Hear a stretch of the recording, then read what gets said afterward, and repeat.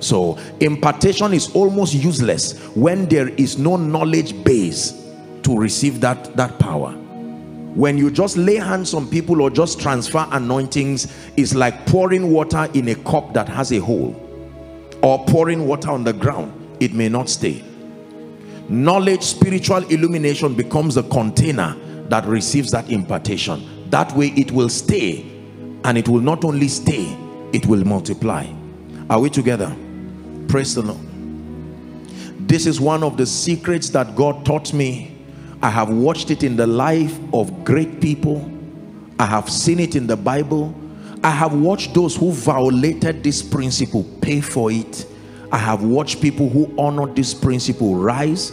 And it is my prayer and my sincere desire tonight that God will find somebody in this place who will place value on this mystery, and that you will rise in a way that will surprise you. In the name of Jesus Christ. The lifting power of true humility. Write it down, please. The lifting power of true humility. I want to share with you a very deep mystery tonight. Please pay attention. Don't allow anyone distract you. Our global family, avoid any distraction and just settle down with Jesus, and let us learn the ways of the kingdom. Let's access the keys and the mysteries that are responsible for extraordinary supernatural growth, supernatural increase in this kingdom. Hallelujah. The lifting power of true humility. The goal of this discussion tonight is to connect believers to and with the grace for lifting, by exposing the danger of pride and revealing to you from scripture the character and the excellency of a life of true humility. Praise the name of the Lord.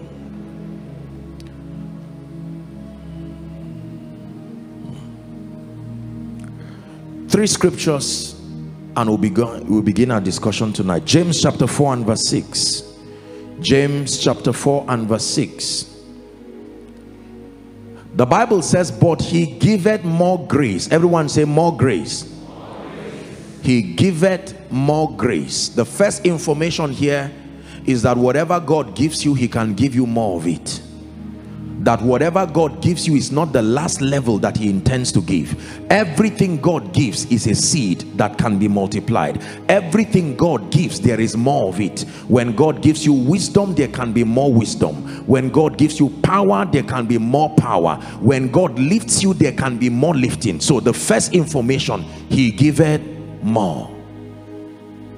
He giveth more. More membership, more revelation, more financial resources, more wisdom, more of his ability to keep you long. We call it longevity.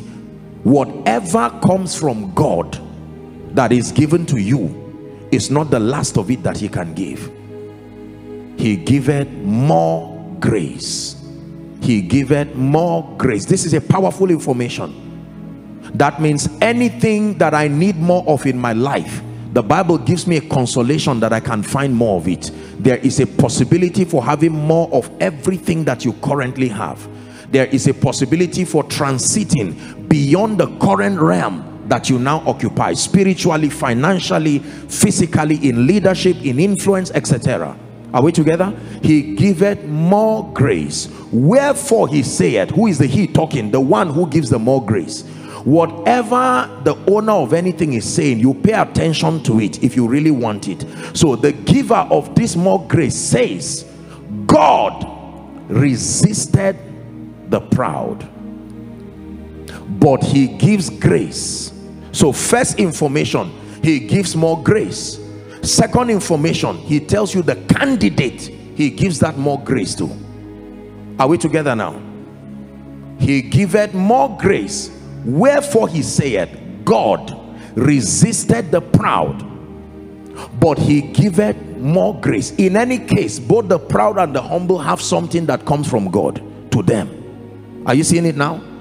proud people have something that comes to them from God. The Bible says resistance.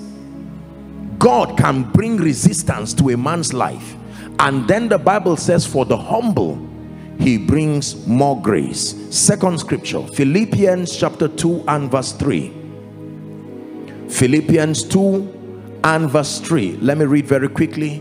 Let nothing be done, it says, through strife or vain glory. Very interesting expression. Let nothing be done through strife or vain glory, but in lowliness of mind let each esteem other better than themselves. Let me repeat it one more time. Let nothing be done through strife or vain glory, but in lowliness of mind let each esteem other better than themselves. Very self-explanatory, very clear, that nothing be done in strife or vain glory, but in lowliness. It tells you that anything is truly profitable when it is done in lowliness of mind. Last scripture, 1 Peter chapter 5 and verse 6. The apostle is teaching now. 1 Peter chapter 5 and verse 6. Here's what he says: humble yourself therefore under the mighty hand of God. Humble yourself therefore under the mighty hand of God. Why? That he may exalt you. Someone say exaltation. One more time, say exaltation. It says humble yourself therefore under the mighty hand of God, that he may exalt you in due time. Humble yourself therefore under the mighty hand of God, that he may exalt you in due time. Let's begin our discussion.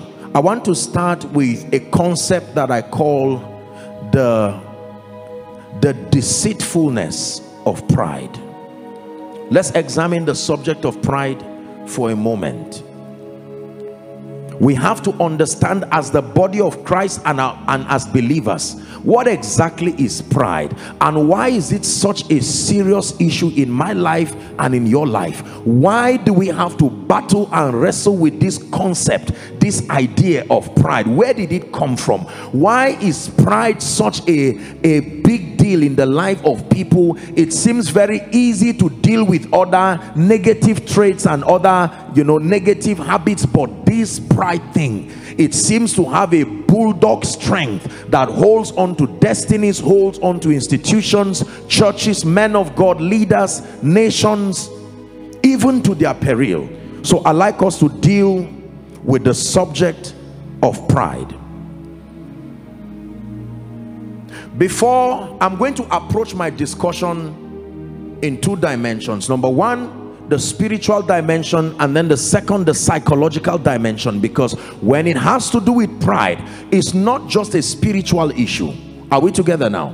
Yes. The spiritual aspect of pride is when demon spirits come to fortify a belief system so that they cause you to remain in that state. You see, there is such an empowerment from the devil that keeps men in pride. But there are certain conditions that must be met for that spirit to be fruitful in the life of its victim. As with the manifestation of all other spirits, the law is that conditions must be created to allow the excelling of any spirit. Any spirit at all is condition dependent, including the Holy Spirit. No spirit can veto into man and just begin to carry out activities. The first assignment is that atmospheres or conditions must be created that makes it conducive for the operation of that spirit. Pride is one of them. If you're together, say amen. Hallelujah. The Bible talks about the idea of pride and how deadly and how dangerous it is. From Genesis to Revelation, there is no positive attribute connected to pride.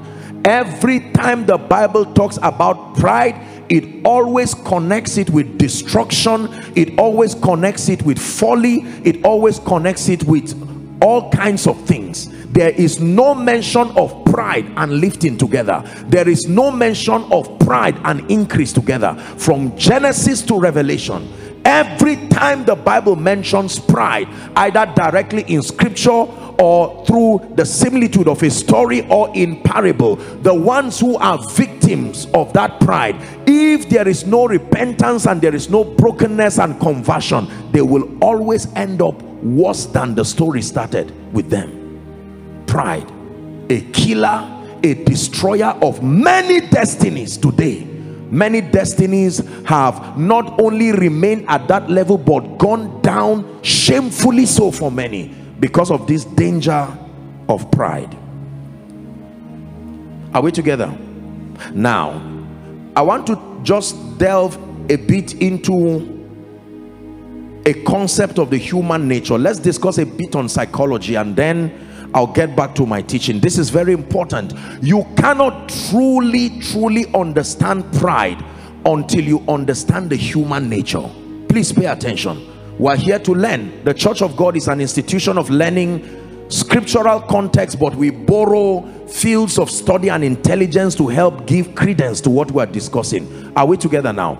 Many believers think that all it takes to being free from some of these things is just knowing that God delivers and God sets free. You have to understand pride from a psychological dimension. Why do people fall victim of this thing that the Bible calls pride?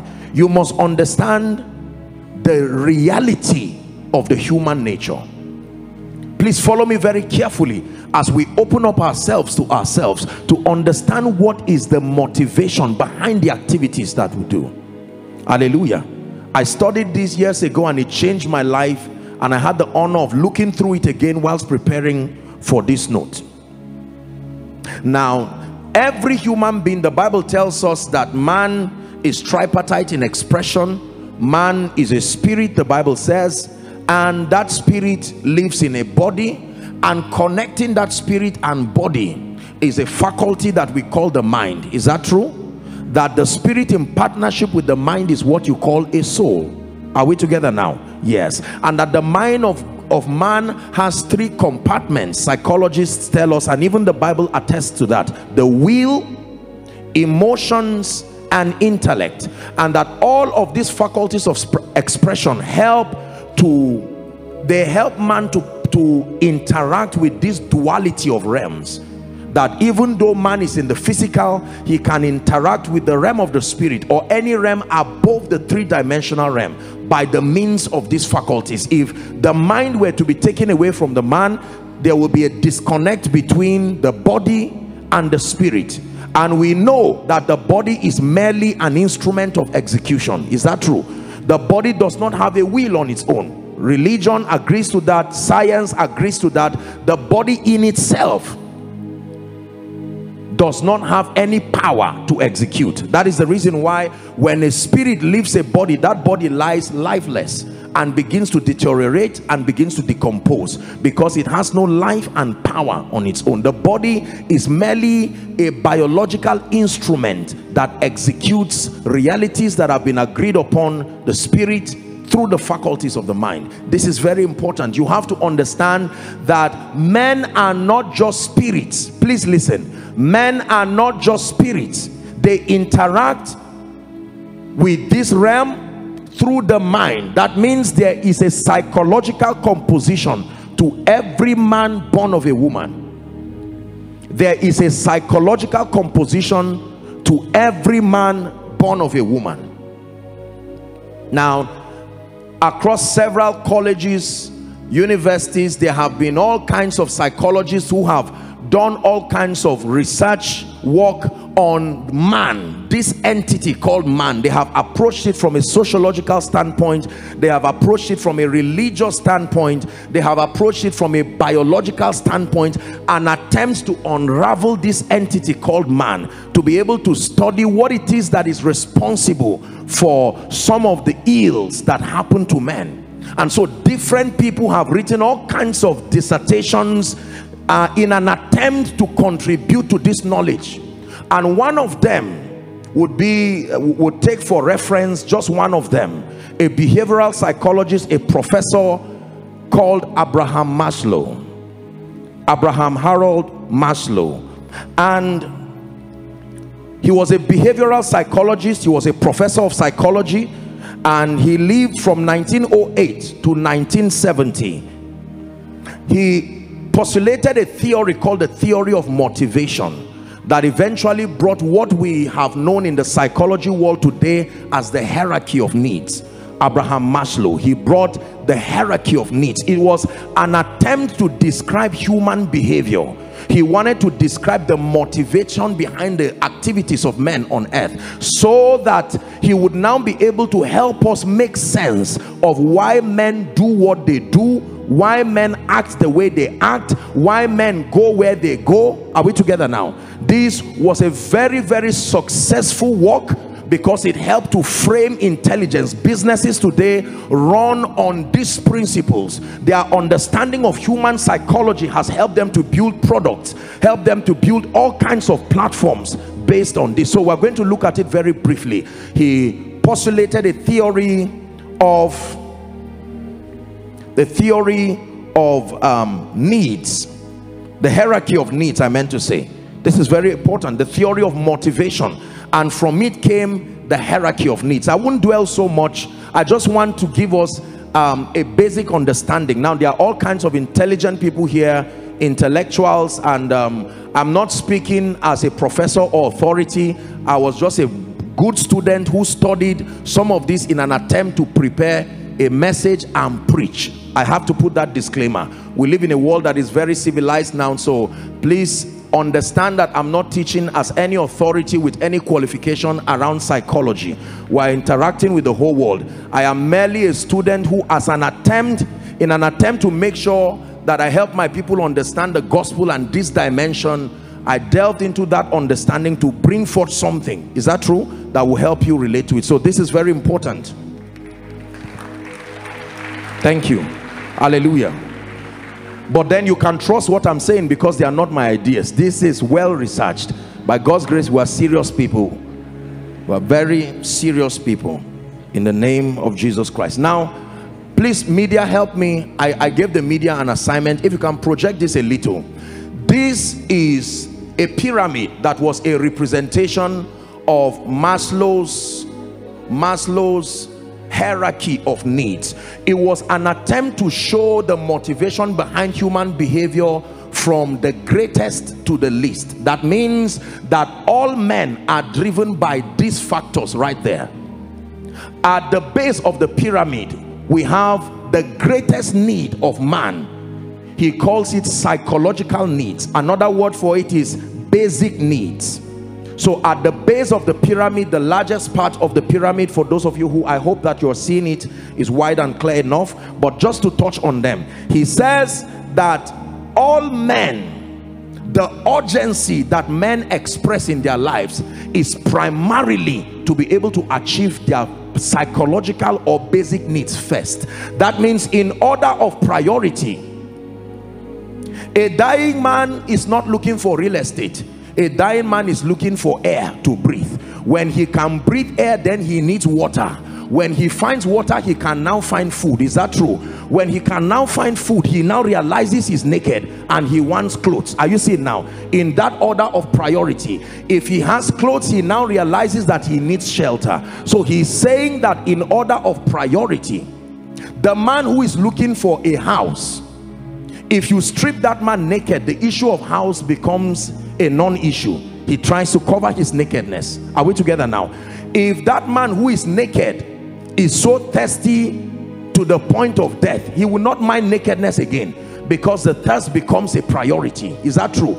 And the man who is hungry and thirsty, if something happens and he's going to be starved of air, he does not mind hunger. He first wants to live. So Abraham Maslow was saying that there is a motivation behind human needs. All men, their first need is the basic need or the psychological need. I will show you how this connects to pride. Psychological needs or basic needs include the biological requirements for human survival. That is the first most important need in the flesh now of every man. The need for air, the need for water, the need for food, the need for shelter, the need for sleep, the need for clothing. All of these things come under the basic needs. By basic there, it means they are foundational, and any other thing can fail but this. Men will kill to make sure they have this. Men will fight one another to make sure they have this. Are we together? Quickly, let's go to the second part of the pyramid in ascending order. The second, you see it from there, is called safety needs. That means when your basic needs are met and you don't have a problem with food again, you don't have a problem with shelter, you don't have a problem with sleep or clothing, your needs, your motivation now increases. Your next need becomes your safety needs. Security and safety now becomes your priority. People now want to experience control, predictability, and order in their lives. So you now start thinking of employment, you now start thinking of your health, you now start thinking of personal security. There are people today who are not thinking of employment, they are thinking survival. There are people today who are not thinking health. It's amazing how that as we grow, once upon a time in my life, I would never think about health, to stay healthy, avoid this food. I mean, the issue is to make sure that you eat well and you are happy. But there is a level you get to where that is solved. Now you have to need a gym. Now you have to need a gym instructor to help you manage your health. Why? Because those needs are rising. Is that true? They now tell you avoid this, avoid that for the sake of your health. So the next need is your safety need. You want control and predictability. So you want a job that gives you a steady salary, you want your health to be in place, and you want to make sure that your life is protected, that nobody just comes to waste your life. Now if you have this in place, the third part of the pyramid, please, let's hurry up. The third is called esteem. Okay, this one says belongingness and love needs. I call it love and acceptance needs. Isn't it amazing? It starts with basic needs. You don't want to die. Once you've solved that, then you now move to security needs. Once security needs are in place, the next is now the need for love and acceptance. We call them social needs generally. The need to feel loved, the need to feel accepted. So now you begin to pay attention to relationships, friendships, family, and you now want to connect to groups, all kinds of groups and clubs and societies, because you want that sense of belonging, you want that sense of acceptance. Notice the ascension, that the basic and most desperate of your need is to eat, sleep. Once that is solved, the needs increase. The need for security and safety, once that is solved, the next need is the need for love and acceptance through relationships and all kinds of platforms. The moment that is solved, then now please look up. This is where trouble begins in your life. This is a very powerful representation. Most of the first, second, and third doesn't create so much trouble in your life. Real trouble starts from the fourth part of the pyramid. It's called esteem needs. The fourth part of the pyramid is called esteem needs. What does that mean? The need for the esteem for oneself and the need to find respect from others, what you call reputation. Reputation is a description of people's perception of you. At this point now, you are not looking for your basic needs again. Your security needs have been met. Your social needs have also been met. The next thing that is left is your ego and your reputation before yourself and before men. This is where trouble starts. You need to understand this so that as you are training people in leadership, in your company, in ministry, understand that they are growing. A time will come, if you do not know how to manage this, you are going to be in trouble, because a time will come, the people you are raising will not need food again. The people in your company, the staff may have started as maybe even a security person somewhere, opening and closing the gate, but eventually as they begin to rise, you see that their needs and their priorities shift. Many parents do not understand the transitions in the behavior of their children. Now, if you understand this, you see the way your child behaves if he's receiving school fees from you, it's not the same way your child behaves now if he's earning a scholarship of hundreds of thousands of naira or dollars. You see that the priorities change. Maslow helped us to put this thing in perspective. Let's look very quickly. Esteem needs. At this point, people begin to want independence and they begin to pay attention to achievement. What gives you fulfillment at this level is not eating well, it's not driving a car. You want to achieve goals, and then you want a sense of independence. You do not want to be under the hold of anybody or anything. Are we still together? Shout amen. I assume your silence is that you are really understanding the thing and you are allowing it to absorb into your spirit. Esteem needs. At this point, you begin to be sensitive to everything. Titles, sensitive to recognition, sensitive to who says what. Remember, the 5-year-old version of you before that time, the 10-year-old version of you before that time has no business. There are people here today, their concern is simply to come and hear the gospel, press into Christ. That it doesn't matter whether they are wearing an oversized cloth or not. It doesn't matter whether what they are wearing is torn or not, because according to Maslow, the need for survival, they are at the basic level. Now let the word keep coming. The word keeps translating you. As you are getting results, what happens? Eventually you will leave the first part of the pyramid. You will now rise to safety needs. I'm tired of staying in a house with 5 or 6 or 10 people. I think I need my own place now. Security and safety. Is that true? Yes.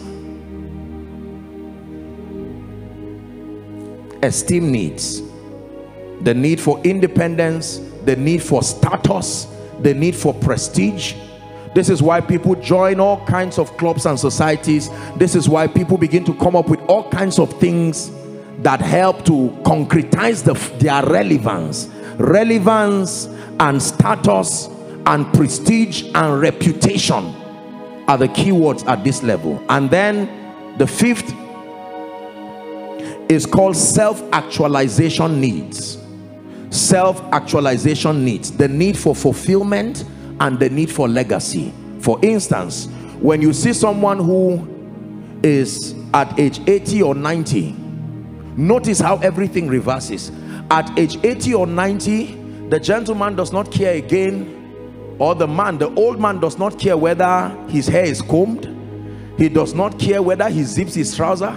He does not care whether the buttons are in place. He sits with you and says, young man, let me teach you something. 45 years ago, this is what happened. And while you are looking at him, it will be foolish of you as a young man to look at the person and say, sorry, you're putting, this shoe is supposed to be this way. And he says, so that is what your focus is on. Because at that level, it is legacy. His pride is not what he does with himself or to himself again. His pride is the people that he's able to raise that become instruments of continuity. Notice how this transition happens in your life. If you flog your child, male or female, your teenage child especially, in the presence of anyone, that is a huge embarrassment. You would have taught something, but you see an adult who fall down on the road and stand up and dust himself like nothing happened because he's looking for a job.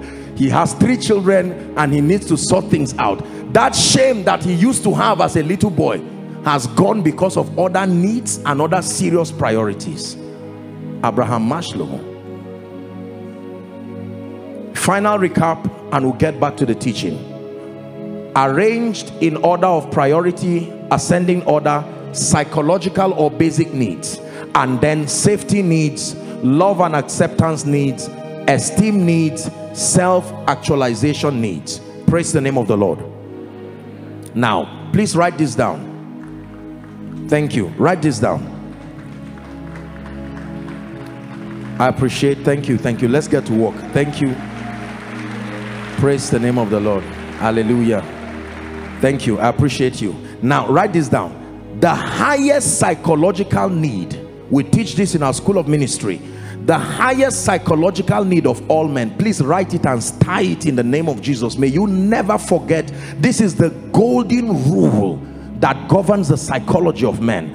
The highest psychological need of all men, anybody at all who is a man, the highest psychological need of all men is the need to be loved, accepted, celebrated, and appreciated. Please write it down. the highest psychological need of all men.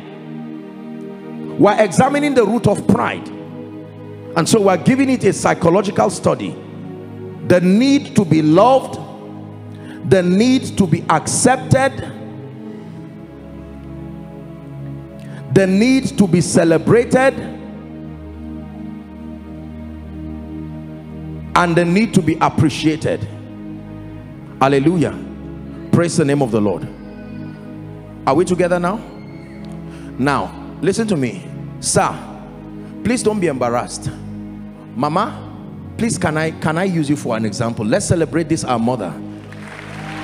Everyone, let her come. I don't know her, but please come.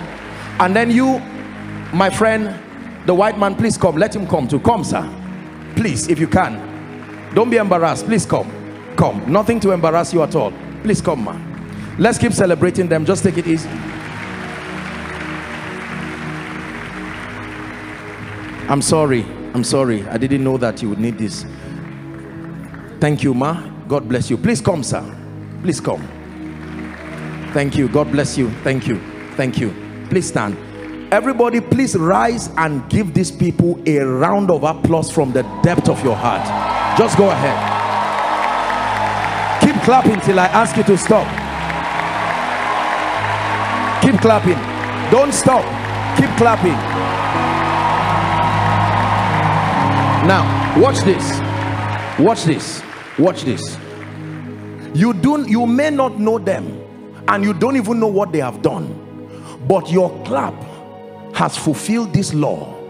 The need, whatever it is that you have done, what they receive from your clap is that I am loved. Am I right, sirs? Am I right, ma? I am accepted. Is that true? I am appreciated and celebrated. Hold on. Just listen. We're learning something. Now, you come and talk to this woman and tell her you don't like me, and see what she will do to you. Are we together now? Yes. Because we have given her a perception that we love you, we honor you, sir and ma, and we ask them to come to this altar, and we ask everyone to stand and then to applaud them. Are we together now? Chances are that this our mother here and this our uncle here may not hate me easily. Are you seeing that now? Why? Because the memory of my honor fulfilling that psychological condition will not give them the room.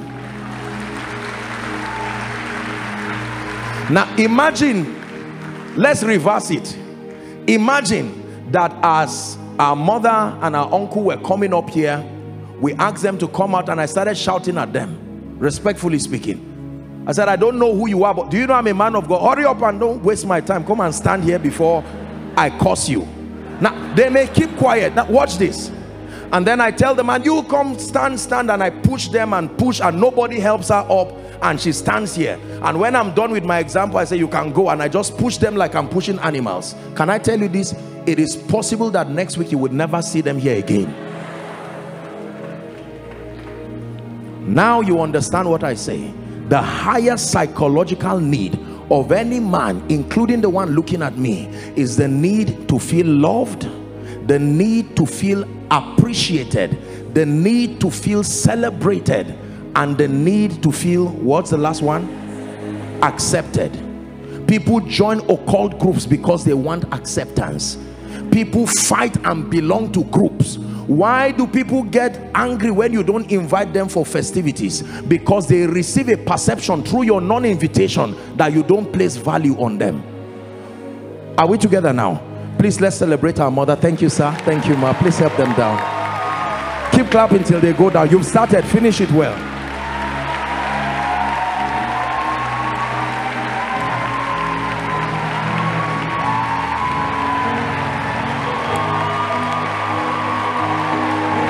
Thank you. Thank you. Thank you. God bless you. Thank you. Are we together? Koinonia, please sit down. Let's continue now. The psychological build-up of men.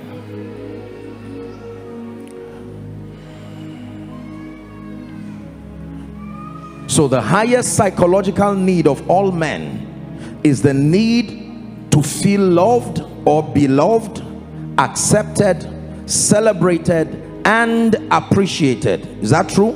Write this down. We begin our teaching on pride now. Before I define pride, let me tell you this, a very important information. Pride is rooted in deep insecurity, fear, powerlessness, and unworthiness. Pride is rooted in the feeling. You can add the feeling. Pride, intrinsically, pride from a psychological angle is rooted in the feeling of deep insecurity, fear, a sense of powerlessness, and unworthiness. 95% of all manifestations of pride are a cover-up for these conditions. You have to understand this. Pride is rooted in a deep sense or a deep feeling of insecurity, fear, powerlessness, and unworthiness.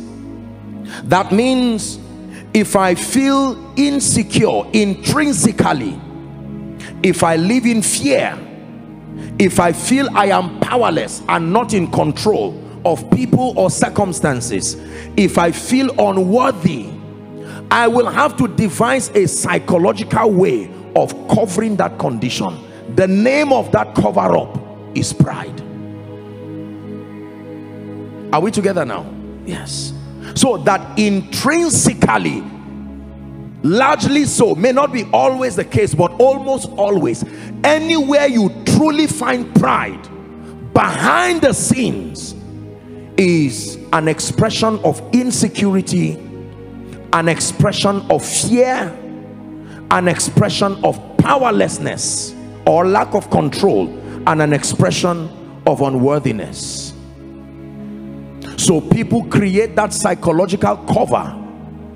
They try to assume an attitude of boldness, intimidate or bully others, but behind the scenes, ask those who are legal practitioners, ask those who operate as security people all around. They will tell you, when you catch some of these people who are involved in all kinds of societal violence, once you sit with them down, after dealing with them, punishing them, when they are sure that destruction is imminent, they would break down and start crying, and you now tell them, but why do you do this? And then they will begin to tell you, nobody loves me, I came from a background where this. So most of that thing is a cover-up, an attempt to wrongly manage insecurity, an attempt to wrongly manage fear, an attempt to wrongly manage a sense of powerlessness, and an attempt to manage unworthiness. Are we together now?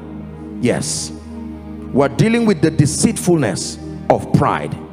4 or 5 scriptures, and then I will tell you, or let me just define pride, and then we'll look at these scriptures. Please write this down. 3 definitions. We're looking at pride. Do not forget our topic tonight, the lifting power of true humility. The first definition of pride is a lust for the praises of men. What is a lust? What is lust? Ungodly, inordinate affinity. A lust for the praises of men. Pride. Number 2, the second definition, a high or inordinate opinion of one's own dignity, importance, merit, or superiority. Don't worry, I'll take it again. A high or inordinate opinion of one's own dignity, comma, importance, comma, merit, or superiority, whether as cherished in the mind or as displayed in conduct. I'll take it one last time. Pride, a high or inordinate opinion of one's own dignity, importance, merit, or superiority, whether cherished in the mind or displayed in conduct. Please write it and look up. You can see that there are two expressions to this definition. On one hand, it can be a perception that is cherished in the mind. It never finds physical visibility. And then the second, it can be vocally expressed in conduct. When pride is expressed, we call it boastfulness. But just because whether pride is expressed or not, pride is pride. Are we together? So a high or inordinate opinion of one's own dignity, importance, merit, or superiority, whether as cherished in the mind or displayed in conduct. Let me give you my own definition now. The third definition. What is pride? A feeling of being better than others on the strength of one's perception or obvious achievements. A feeling of being better than others on the strength of one's perception. That means just something that is worked up in your mind, or in the presence of obvious achievements. A feeling that you are better than others on the strength of your obvious achievement, or just something that exists in the realm of your mind. So pride, the lust for the praises of men. Number two, inordinate opinion of oneself. Number three, the feeling of being better than others. The following scriptures. Number one, Proverbs chapter 18 and verse 12. Very instructive scriptures. Please, let's pay attention. The Lord is teaching us. Can we read together as a family of faith? If you can see it projected, we read 1, 2, 3. Before destruction, the heart of man is haughty. That's another word for pride. And before honor is humility. Wow. That means every time you see pride, pride is only a John the Baptist to something that is coming. That before pride, before destruction, the heart of man is haughty. Is that true? And it says before honor is humility. Very powerful scripture. That anytime you see pride, it did not come alone. There is something it is dragging with it, and what it is dragging is destruction. So the end of all who are and remain in pride is destruction.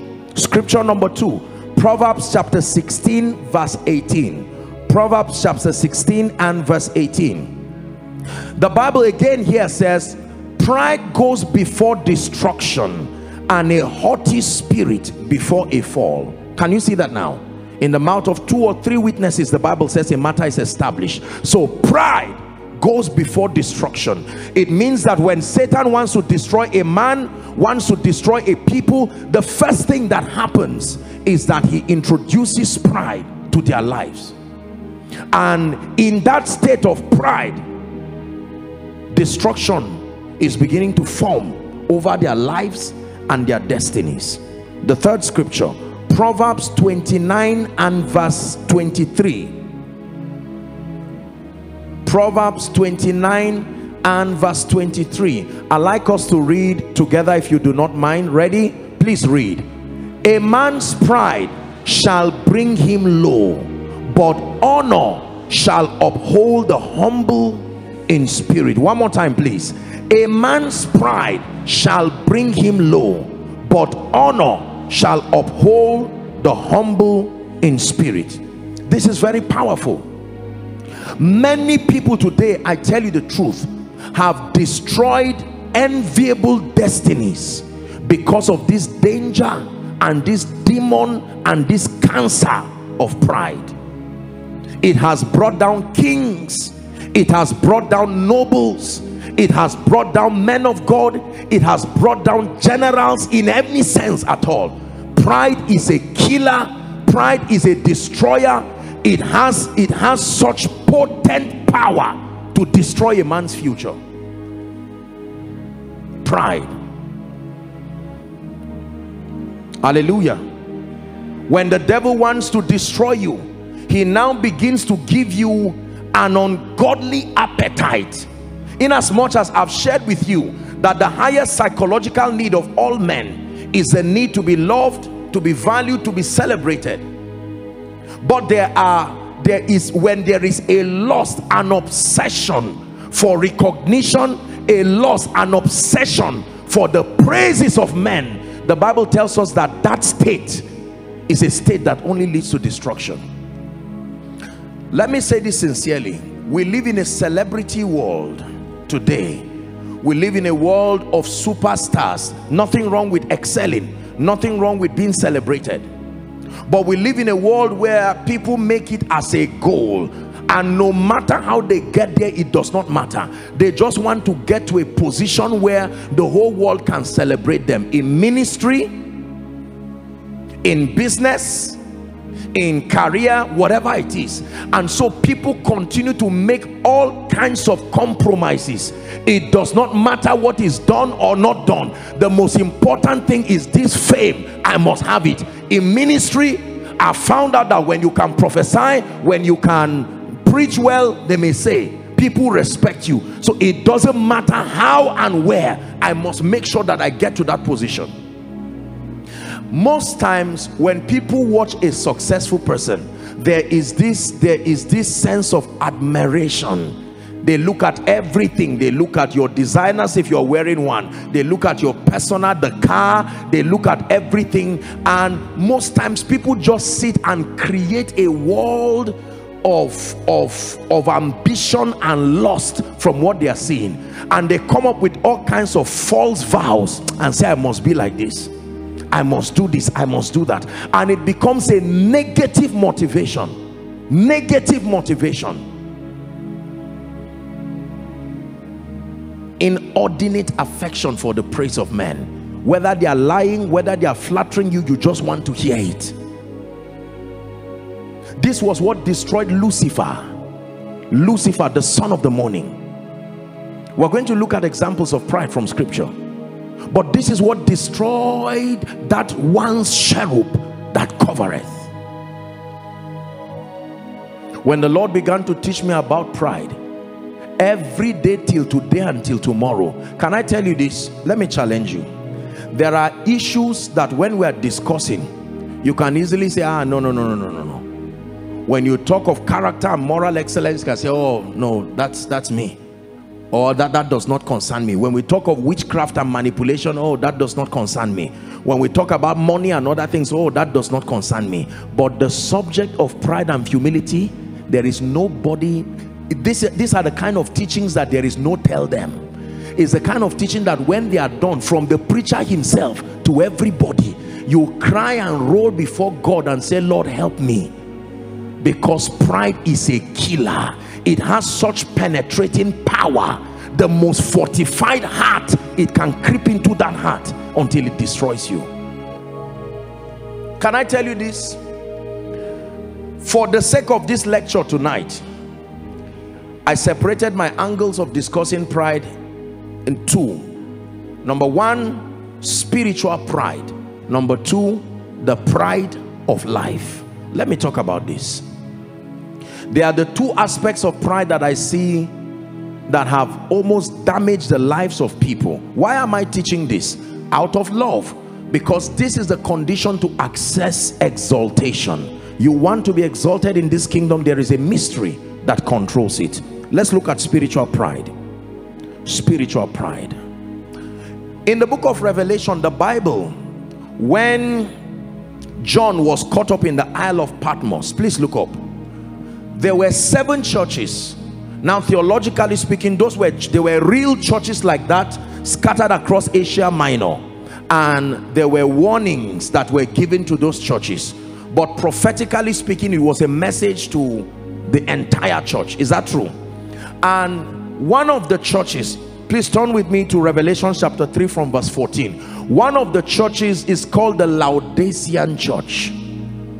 The Laodicean church received an instruction that is applicable for our lives today and for everyone who wants to remain relevant in the program of God, relevant in influence, relevant and to consistently be exalted.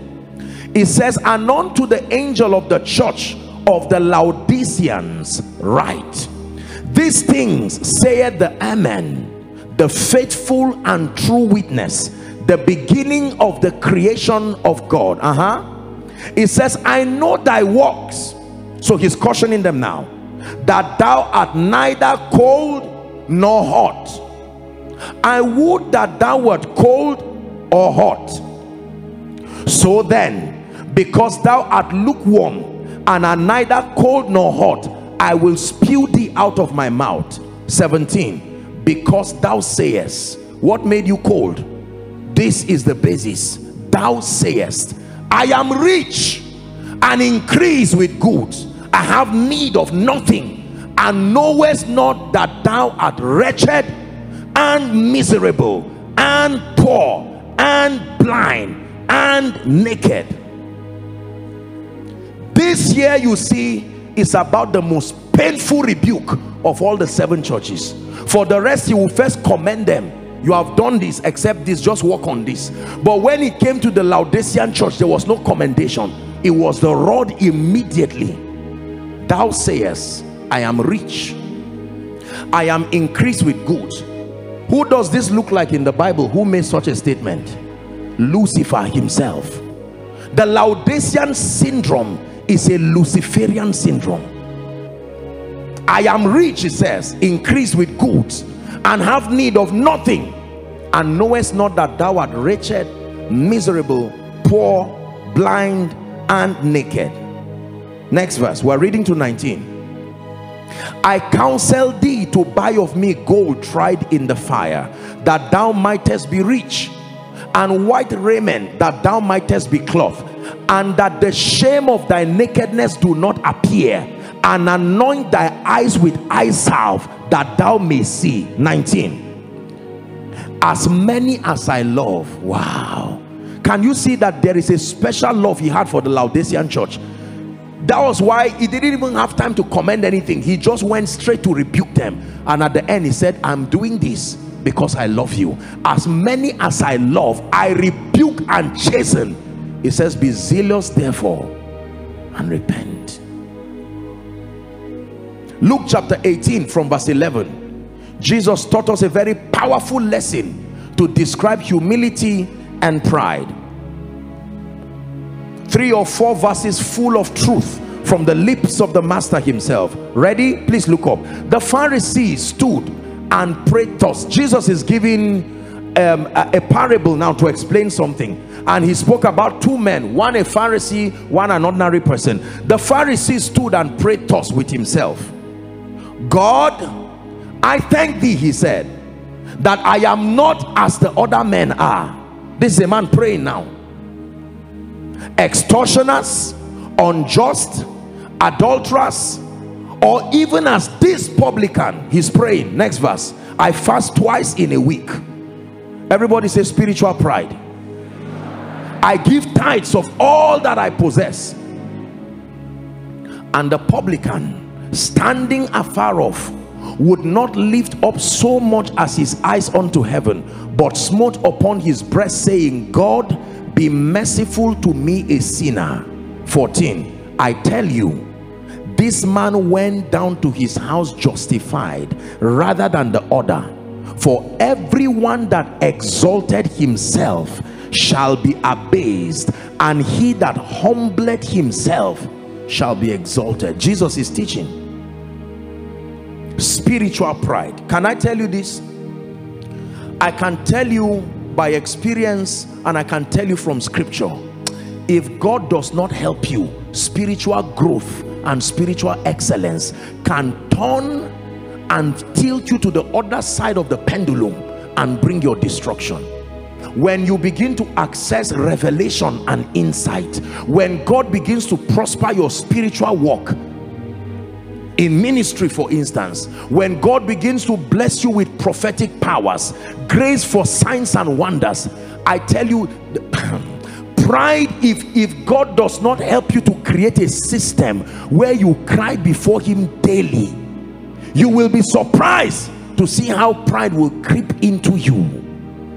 and destroy your life. This has destroyed many men of God, respectfully speaking. This has destroyed many great leaders. This has destroyed many great businessmen.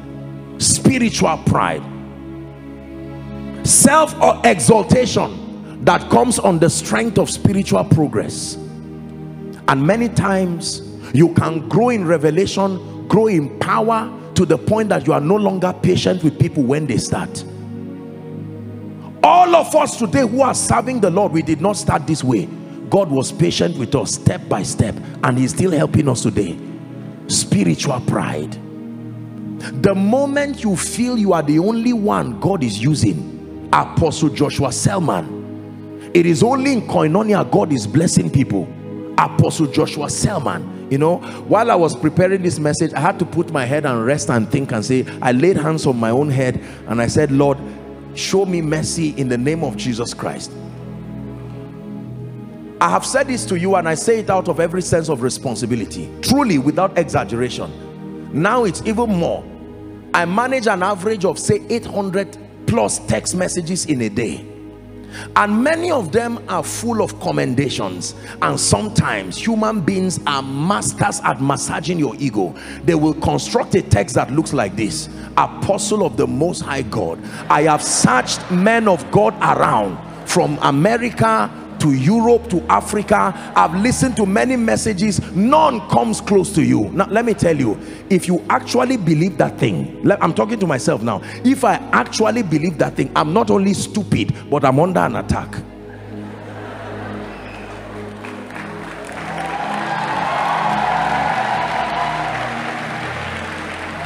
As funny and childish as what I'm saying is, there are some of you who will believe it absolutely and go out of your way to create systems that reinforce those kinds of things. Many of us have gathered sycophants in our lives today because they have mastered us, that this is what we want to hear. Even if you are entering the pit, you want people who gather around you. Once they can massage your ego, they have access to your life, access to your inner circle, until they destroy you, and they will turn back and show people that this is where he died. Listen to me. You've heard me say this. You know you are being transformed by the Holy Ghost when there is humility connected to your growth. The moment you begin to trade humility for revelation, you are in trouble. Now this, I say this with every sense of love and respect, this is one of the greatest fear for my generation of ministers. You see it in Africa.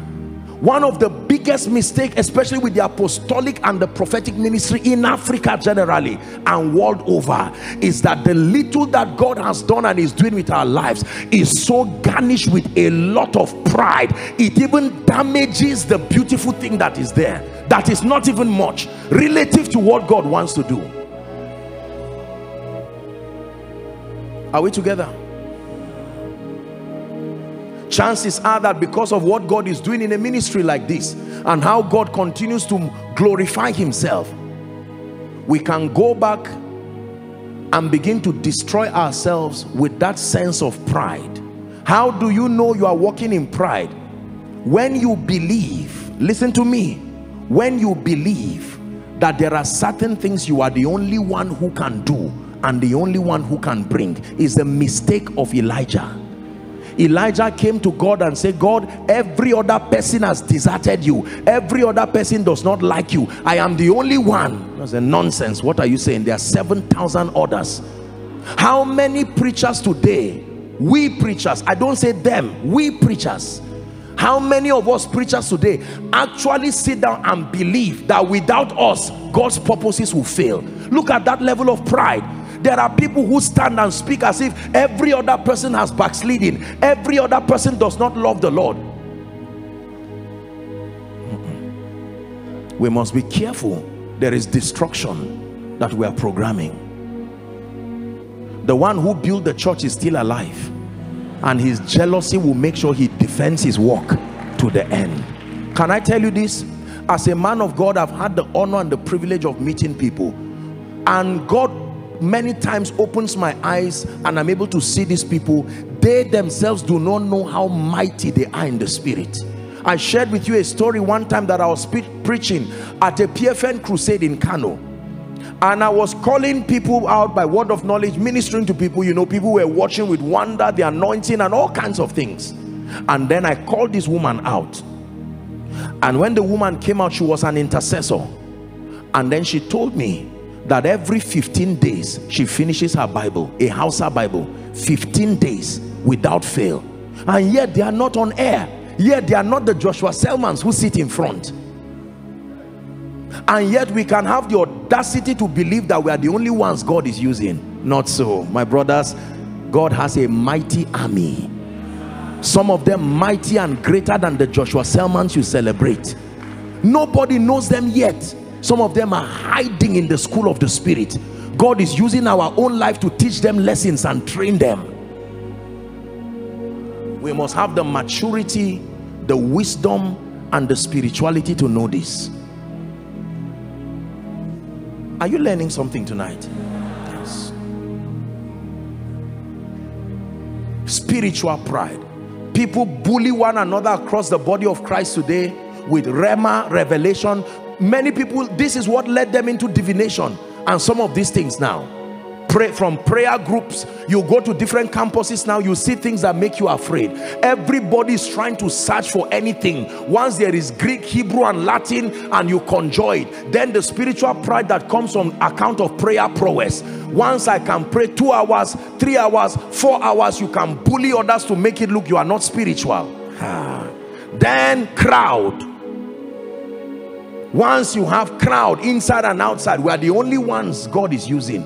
Brothers and sisters, it is not true. It is an attack from the pit of hell. There is such a thing as spiritual pride. The more you see the glory of God, can I tell you this? The more you are exposed to God, I'm telling you, the more you see your inadequacy before Him and the need to remain humble. Many times when I enter and I come to sit and I watch people looking at me, in my mind I'm just saying, oh God. Someone was at a pastor's conference. It's a story that I heard years ago. They were at a pastor's conference. Ministers were praying, and our father in the Lord, Baba Deboe, was there. And when it was time to pray, mass prayer, everybody was praying, and then the man had the opportunity to lie down not too far, as he said, from Baba Deboe. And pastors were praying, Lord, the grace on this ministry, it must come upon my life. I'm tired of 300 members. I'm tired of others' power. And when he came close, for more than 1 hour or so, he said, all that Baba Deboe was saying is mercy, oh God. Mercy, oh God. Mercy, oh God. That's how you know people who have grown. Others who just came, Lord, fire, Lord, bring partners now. Why do I have this quality of sheep? Bring people who can help me and change this and stop this work from being hard. Someone else is crying and say, Lord, mercy, keep me to the end. Mercy, the humility it takes to finish. Can I tell you this? It is a caution that God gave me, and I continue to obtain grace from God to stand in partnership with the Holy Spirit, that as He opens new graces and new vistas of spiritual reality, that we are patient with people. Today many people come who are just starting ministry, and they come apostle, and sometimes they almost want to worship you. Can I tell you this? Spiritual pride works in 2 angles. There is the one you create, the people who praise you by yourself. You praise yourself. But there are others, you will not create it, but when you see it, you will sap that, you will enjoy it like squeezing an orange until there is nothing left. It's still pride. There are times that you have to go out of your way to thank them and say, thank you for this, but please be careful. There are things people want to do in my life today. If I'm to allow people do everything they want to do in my life, it will almost become another religion. People will now almost worship Joshua Selman. May I not live to see that day, oh. In the name of Jesus Christ.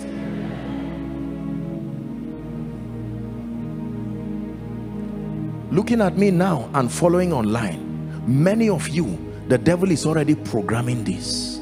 Spiritual pride. That's what has driven many people to go on 40 days dry, 10 days dry. You ask them why, they tell you, no, we started ministry with these guys, so I can't remain like this. And you think it's a very nice motivation. No, I can't be. Some of you are listening to me. Some of you, that's what even brought you here. And God is looking at the corruption in your heart. There's nothing wrong with prayer and fasting, don't get me wrong, but that motive is already dead, is already gone. Spiritual pride. Why do you think people go to dabble into all sorts of demonic things? It is because people are looking for a name.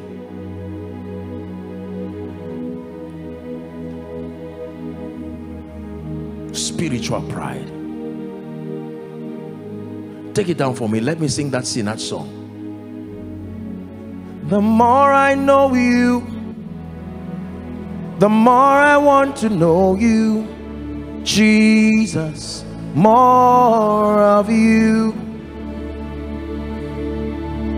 The more I know you, the more I want to know you, Jesus.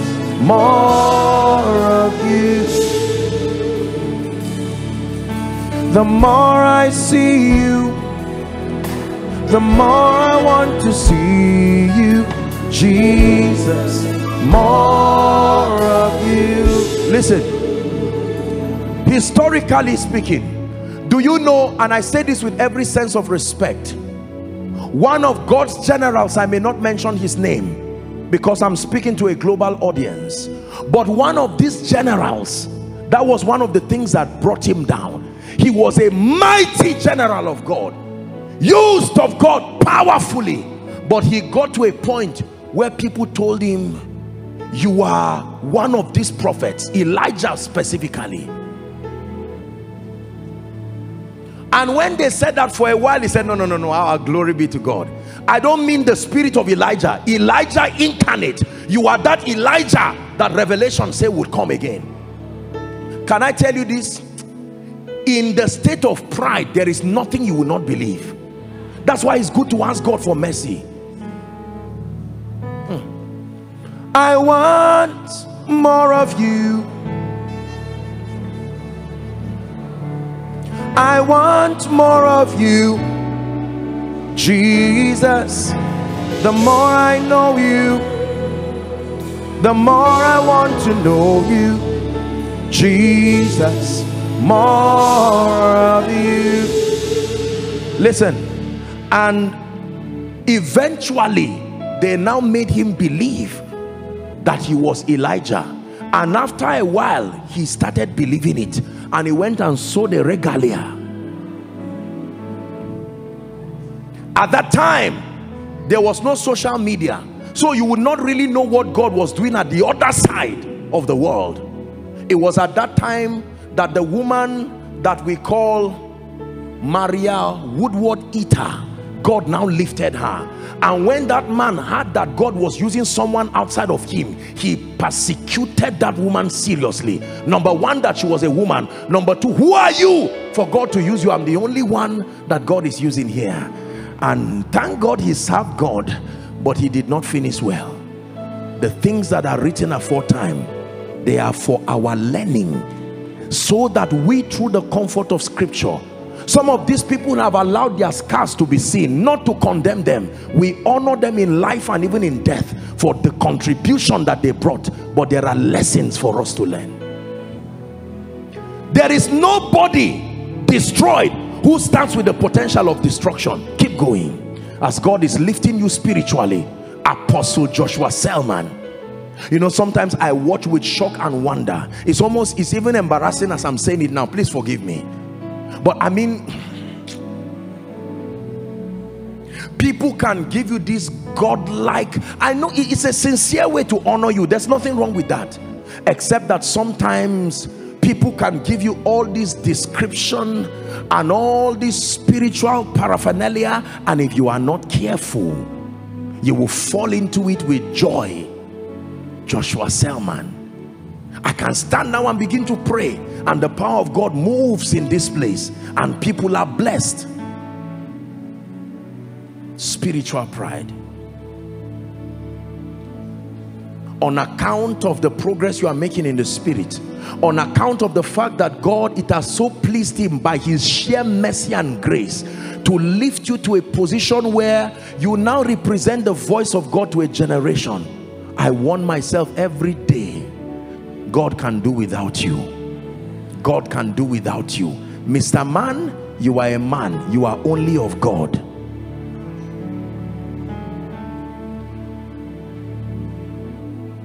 Lord, if you're lifting someone in this city, don't do it without me. Don't do it without me. Lord, if you're healing someone in this city, please don't do it without me. Don't do it without me. Lord, if you're changing someone in this city, don't do it without me. Don't do it without me. I submit to you by God, there are many men of God, there are many people who need a retreat fast to go back and break down before God and say, my maker and my king, everything I ever have, it came from you. And thank God for the spirit of revelation. Thank God for the ability to minister healing.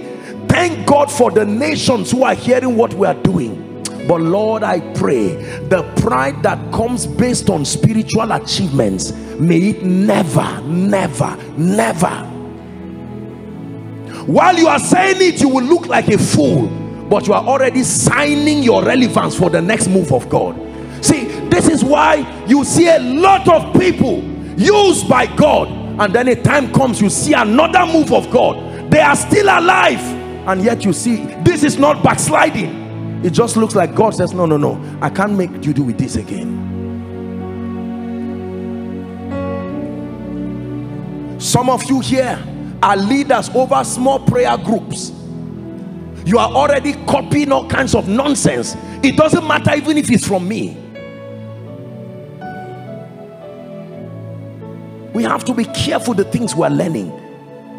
Pride that destroys people. It is as a result of this pride that dishonor has crept into the body. Everybody is correcting everybody. Someone who has not even started ministry, standing at the back of the tree and calling fathers and insulting everybody. Spiritual pride.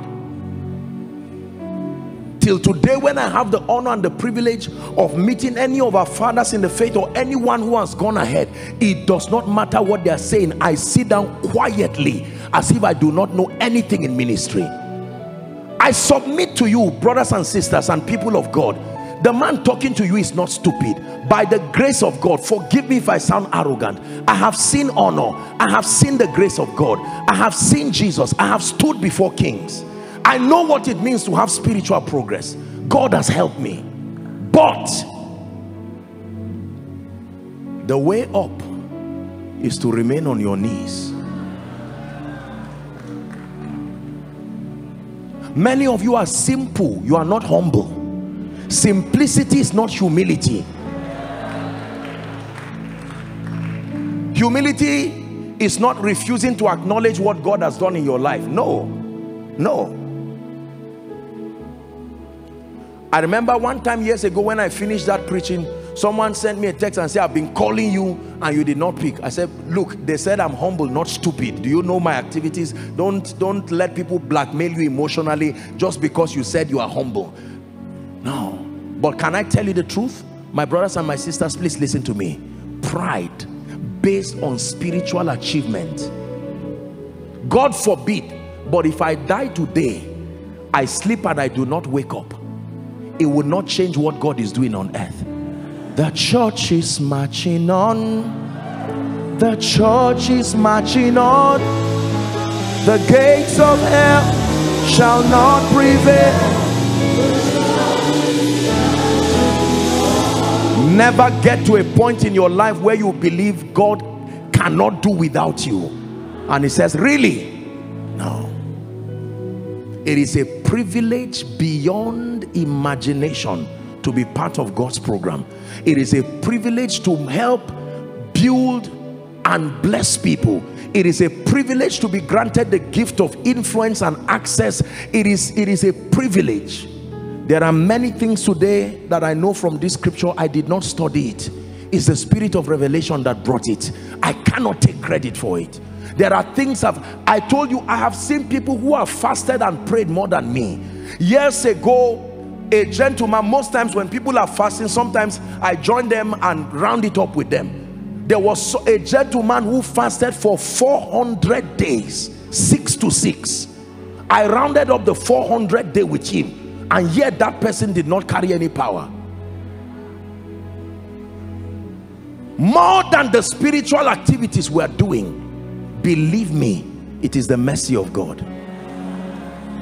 I know people who have studied more books about church growth than me. I know people who have gone to different theological seminaries. I know people who have had the opportunity. They have. So the little and the bits that God does in and through our lives, as we ascend this mountain spiritually, may we ever remain humble. And I'm saying this to those who are also leaders in this ministry or leaders all around. We have to learn this. Men can clap for you, that is important, but you must get to a point where you say, this is enough. My life is to see Jesus glorified. Because you see, there's something the anointing and the glory of God does upon a man. It makes it look like you are not human again. And when people stand in awe of that glory, that majesty, the wisdom that comes from God, many times they begin to look for sincere ways of expressing honor and appreciation to you. You are the one who needs to be wise to know when it has gone beyond honor into something else, and to lovingly draw that line and keep that line drawn. Are we together? Everybody say spiritual pride. Please shout it. Say spiritual pride. God is speaking to us right now. There are people who have not been patient with younger ministers as they rise because of pride. I've told you this. When you are mentoring and raising people, part of the responsibility of fatherhood is that you must be able to take a lot of nonsense from people as they are growing. You must know and be patient with people the same way God was patient with us. Spiritual pride, revelation, rhema, healing, prophecy. Africa, I speak to you by the voice of the Spirit. Men and women of God across this nation and across this continent, may we obtain grace from God to be humble. Some of these godlike things we continue to do, we need to pray that God will have mercy on us. Otherwise we'll keep falling like rain one by one at the instance of pride. Pride based on revelation, pride based on oratory, pride based on prophetic prowess, pride based on the miraculous, pride based on wisdom, pride based on all of these things. Anything spiritual. Except the Lord builds a house, they labor in vain that build it. Except the Lord watches over a city, the watchmen watch it, but in vain. It is vain to wake up early and to sleep late in the night, only to eat the bread of sorrow. So you want to keep growing spiritually, you want to keep accessing supernatural levels of power, let every lifting that God brings in your life culminate to a greater level of humility. Lord, I am so honored that you have granted me this access. Sometimes when I'm sitting before the Lord in the night and some of these revelations come, tears just come out of my eyes, and I say, Lord, thank you, thank you, thank you. You have been merciful to me and I'm grateful. Jesus, you love me too much, oh, too much, oh, too much, oh, excess love, oh. Jesus, you love me too much, oh, too much, oh, excess love, oh. Spiritual pride. The second area of pride, is God helping us? Tonight's message is hard, but just receive it with love. It is the way we make. The maker is making men. The second aspect of pride is called the pride of life. Please write it down. 1 John chapter 2 and verse 16. What is the pride of life? The pride of life is the self-exaltation. You see, that inordinate feeling of importance, that not confidence, self-exaltation based on obvious achievements. The pride of life is for people who have achieved something tangible. If you have not achieved anything, you can have pride, but not the pride of life. The pride of life is the self-glorification that is derived in the presence of obvious achievements. You have results to show for it. 1 John 2:16. For all that is in the world, the lust of the flesh, the lust of the eyes, and the pride of life is not of the Father, but is of the world. The pride of life. Jeremiah chapter 9 from verse 23 to 24. The prophet, speaking by the Spirit, admonishes us. Thus saith the Lord, let not the wise man glory in his wisdom. It does not mean to not celebrate your wisdom. You know what pride is? The refusal to acknowledge God as the basis for your success.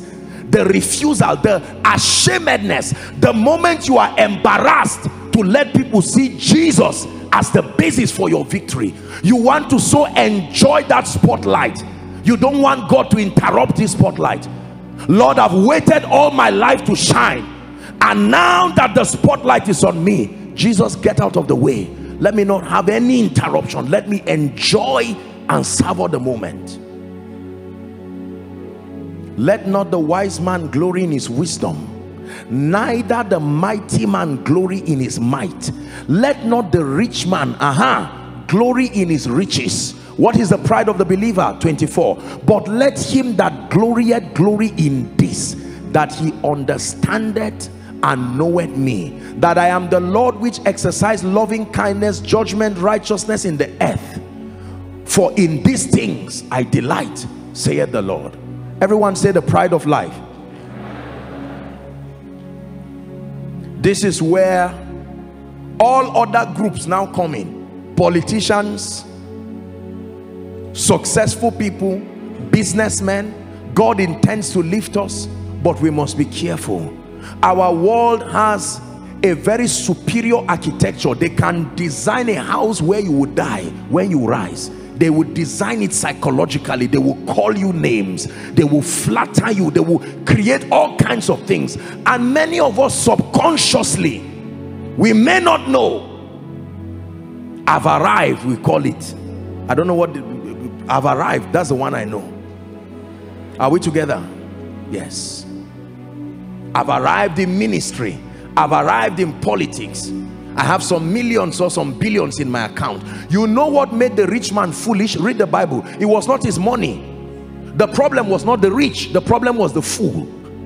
You know what made him foolish? He built his barns and stored the things there. And he said, my soul, find rest. Find rest not in God. Find rest in that money. And God said, today your soul is required of you.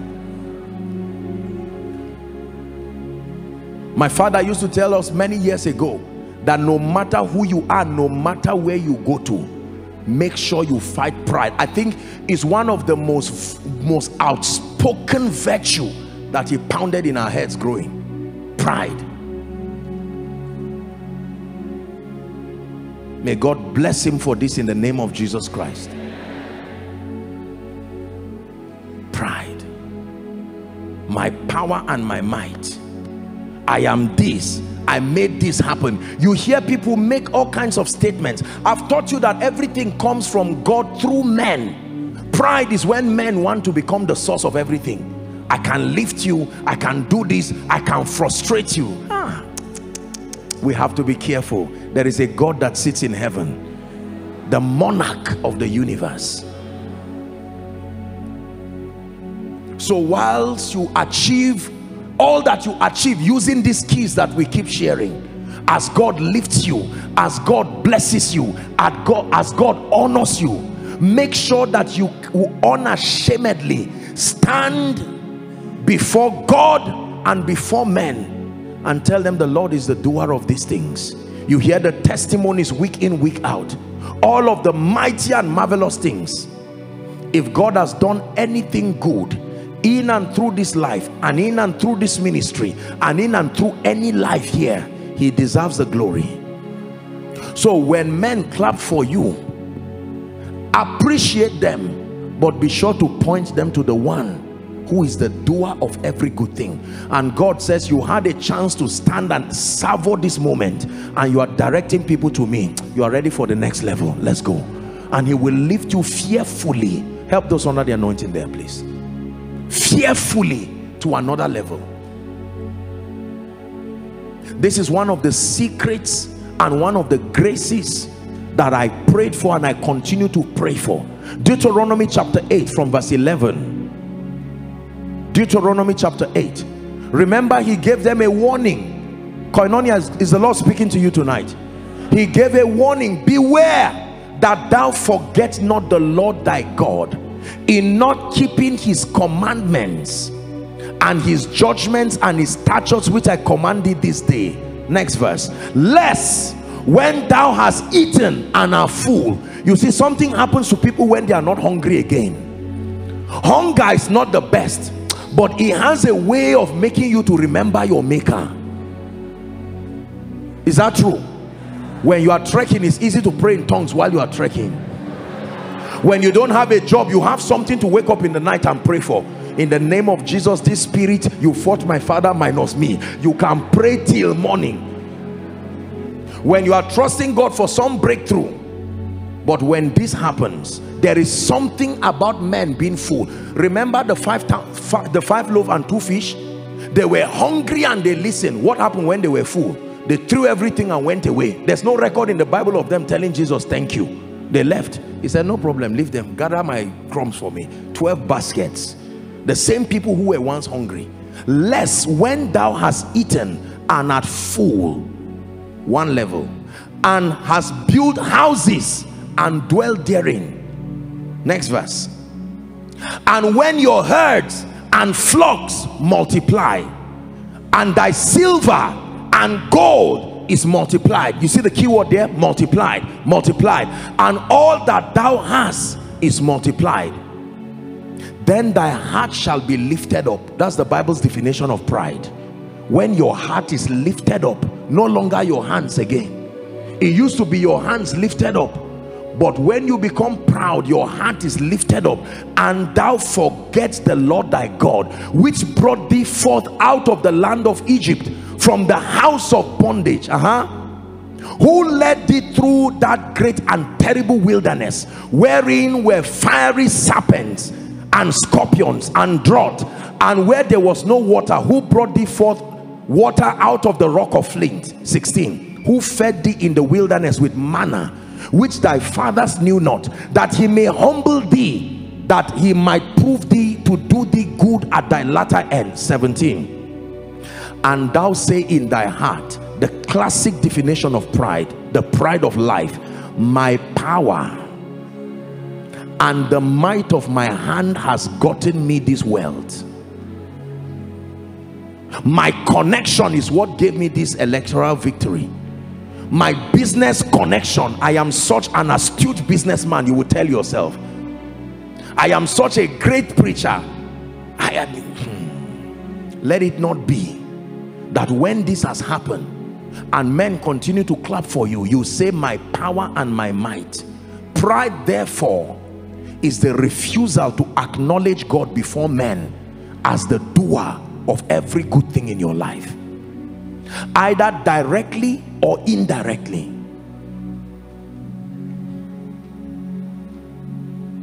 What are the symptoms of pride? An unusual passion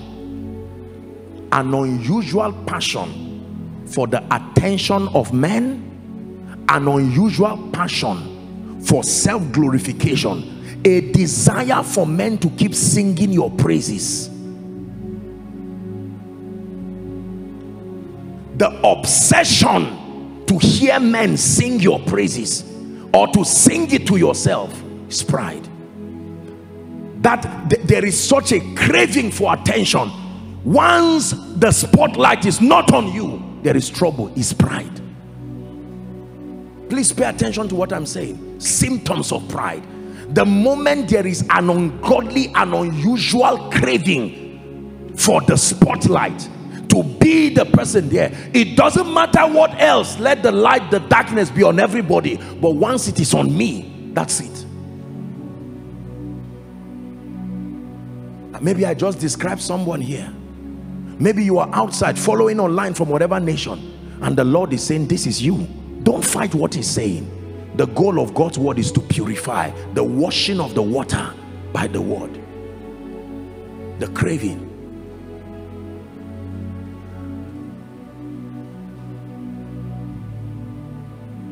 There are people who go out of their way to make sure that they ring bells to make sure everybody knows what they are doing. You buy a new shoe, the whole world must know you bought a new shoe. Is that true? You bought a new Bible, they must first see how the old one was very old, then they see the new one to show you are spiritual. Some of these things are unnecessary. Please hear me. It's a hard teaching tonight, but it's the Holy Ghost speaking to you. Symptoms of pride. What is the symptom of pride? Embarrassment. Listen, the moment you begin to become embarrassed to acknowledge God publicly is a symptom of pride. Before God lifted you, you could kneel down and lie down and roll on the floor, but right now you make sure you are calculated. I can't let this my expensive cloth on the ground. Even God knows that it's not cheap. The ones that I bought it, the amount that I know, he saw me roll on the ground with that one, and God says, this is for me. The 24 elders take up their golden crown, not rubber crown, not metallic crown, golden crown. They drop it on the ground and they say, holy, holy, holy. That's what keeps them as elders. So the day they stop doing that, they are no longer elders. That's what keeps them as elders. Holy to him who sits on the throne. They don't worship everybody in heaven. The one to be worshipped is clear. To him who sits on the throne.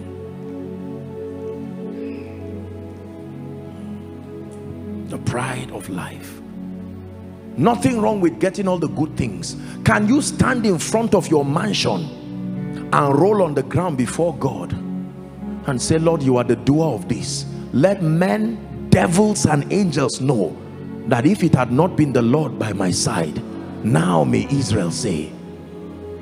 God is increasing you in ministry and you stand before men. I'm not talking of faking and carrying a form of pride, whereas humility and your heart is proud. No, that you can sincerely, you see, people can discern the purity of what you are doing. You can stand here and be saying, oh God, you are the doer, and people know that it's just talk. In your heart you are saying, I'm the doer.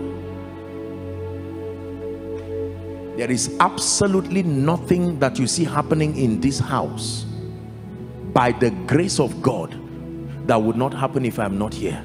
It's a privilege to receive and to spearhead what God is doing. It's a revelation we must have.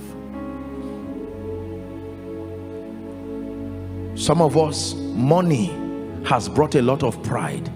There's nothing wrong with having money, but many times pride, money, I have millions, I have estates, thank God, congratulations, we appreciate and respect you for paying that price to have this. But can I tell you, 10 minutes without breathing and all that thing, it is wicked people who will fight over it while you are gone. Listen, realize the brevity of life outside of the help of God. It is when you wake up in the morning you can think of doing real estate. It is when you wake up in the morning you can think of preaching. If he did not wake me this morning, there will be no rema, there will be no revelation, there will be no koinonia.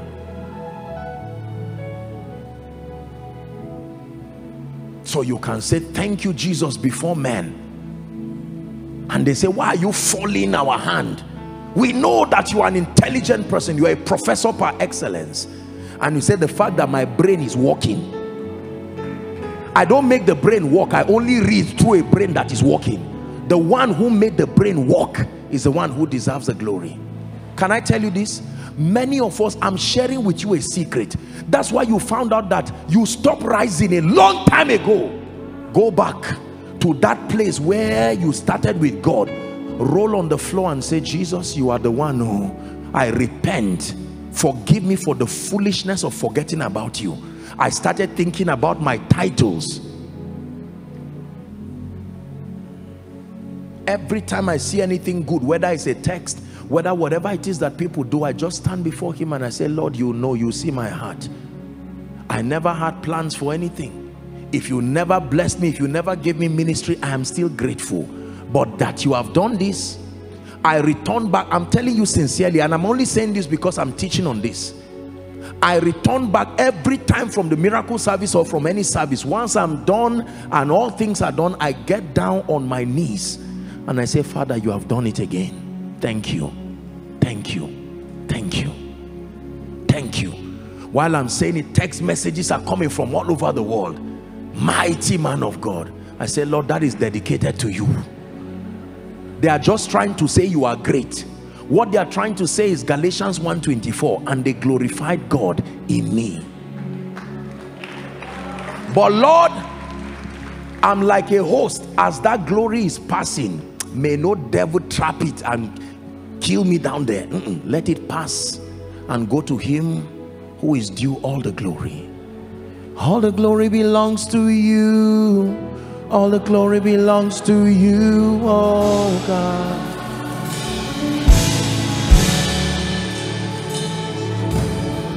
All the glory belongs to you. All the glory belongs to you, oh. Please help those under the anointing. All the glory belongs. All the glory belongs to you, oh God. One more time. All the glory belongs. All the glory belongs to you, oh God. Hear me. No matter who you are and no matter what God gives you, if you are flying a private jet, you are not the wind that is holding the jet. You only had money to buy it from a man who manufactured it. I'm not being sarcastic, I'm only challenging you. If you win an election, as you sit down on that seat, while people are clapping, just tell them thank you, excuse them out, lock the door of your office and roll on the ground. Say, Lord, I knew that I would have lost this election. You are the doer. And God says, because you have done this, I vow that you will remain here, and anybody that tries to fight you, I will scatter them into pieces. God helps you as a man of God. Every Sunday you come, if you see one member that comes to hear what God has to say, give God thanks. Oh, if I come here and I find 10 people, I will preach with the same fire and the same passion. I stand before the God who called me, and I'm telling you this, it's not about the crowd. No, it is an honor to talk to one person about Jesus, to make an altar call, and to be in partnership with the Holy Ghost to save lives. Listen to me. The car you have in your house came by his mercy. The house you have came by his mercy. I have houses in Europe, I have houses in America. Congratulations. There are people who have houses but they are mad today. Their brains are not coordinated again to even travel there. As the houses they have everywhere, their prayer is for survival. Lord, let me live. Can I tell you this? The most dangerous thing about pride is not that you will be fought. The most dangerous thing about pride is who will fight you. The Bible says God resisted. If men fight you, you can go to God and say, my Father and my Maker, men are disturbing me. If demons fight you, you can go to God and say, these demons again. You can use his name. If God fights you, will you use his name to cast him? The name of the Lord is the highest, and if the owner of the name is fighting you, every other altar will join him to fight you too. Can I tell you this? Let me tell you how you know God is fighting a man. Everything fights him too. When everything is fighting you, I hear it from me, the hand of God is there resisting you. Everything, favor will fight you, good things will fight you, prophecy will fight you. It is dangerous for God to be against a man.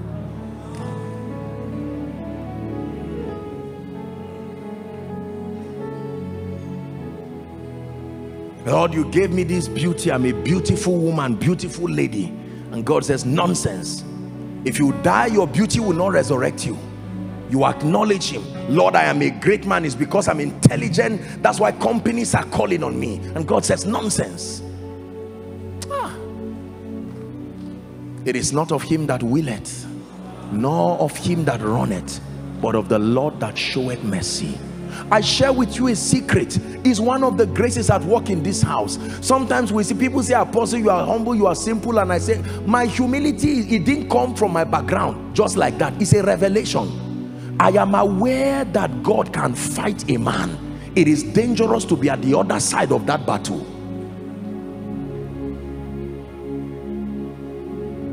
Rewards of humility. We're about to pray.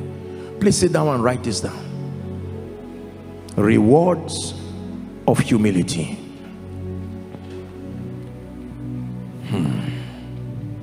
Proverbs chapter 22 and verse 4. Please never forget this scripture. Can we read it together? Proverbs 22 and verse 4. Are you ready? 1, 2, read. By humility and the fear of the Lord are riches and honor and life. One more time.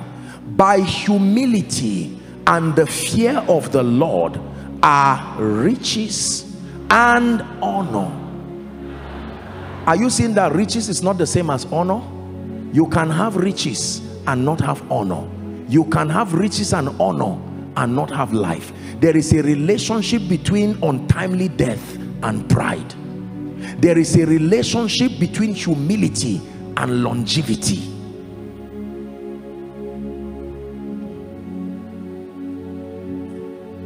James chapter 4 from verse 6, then we go to verse 10. James 4. But he giveth more grace. One of the blessings there. Wherefore he saith, God resisted the proud, but giveth grace unto the humble. Please go to verse 10. Humble yourselves in the sight of the Lord, Koinonia, and he shall lift you up. That's where the secret is. Koinonia, humble yourself in the sight of the Lord, and he shall lift you up. Apostle Joshua Selman, humble yourself in the sight of the Lord, and he shall lift you up. Man of God, businessman, politician, whoever and wherever, humble yourself in the sight of the Lord, and there is a reward for it.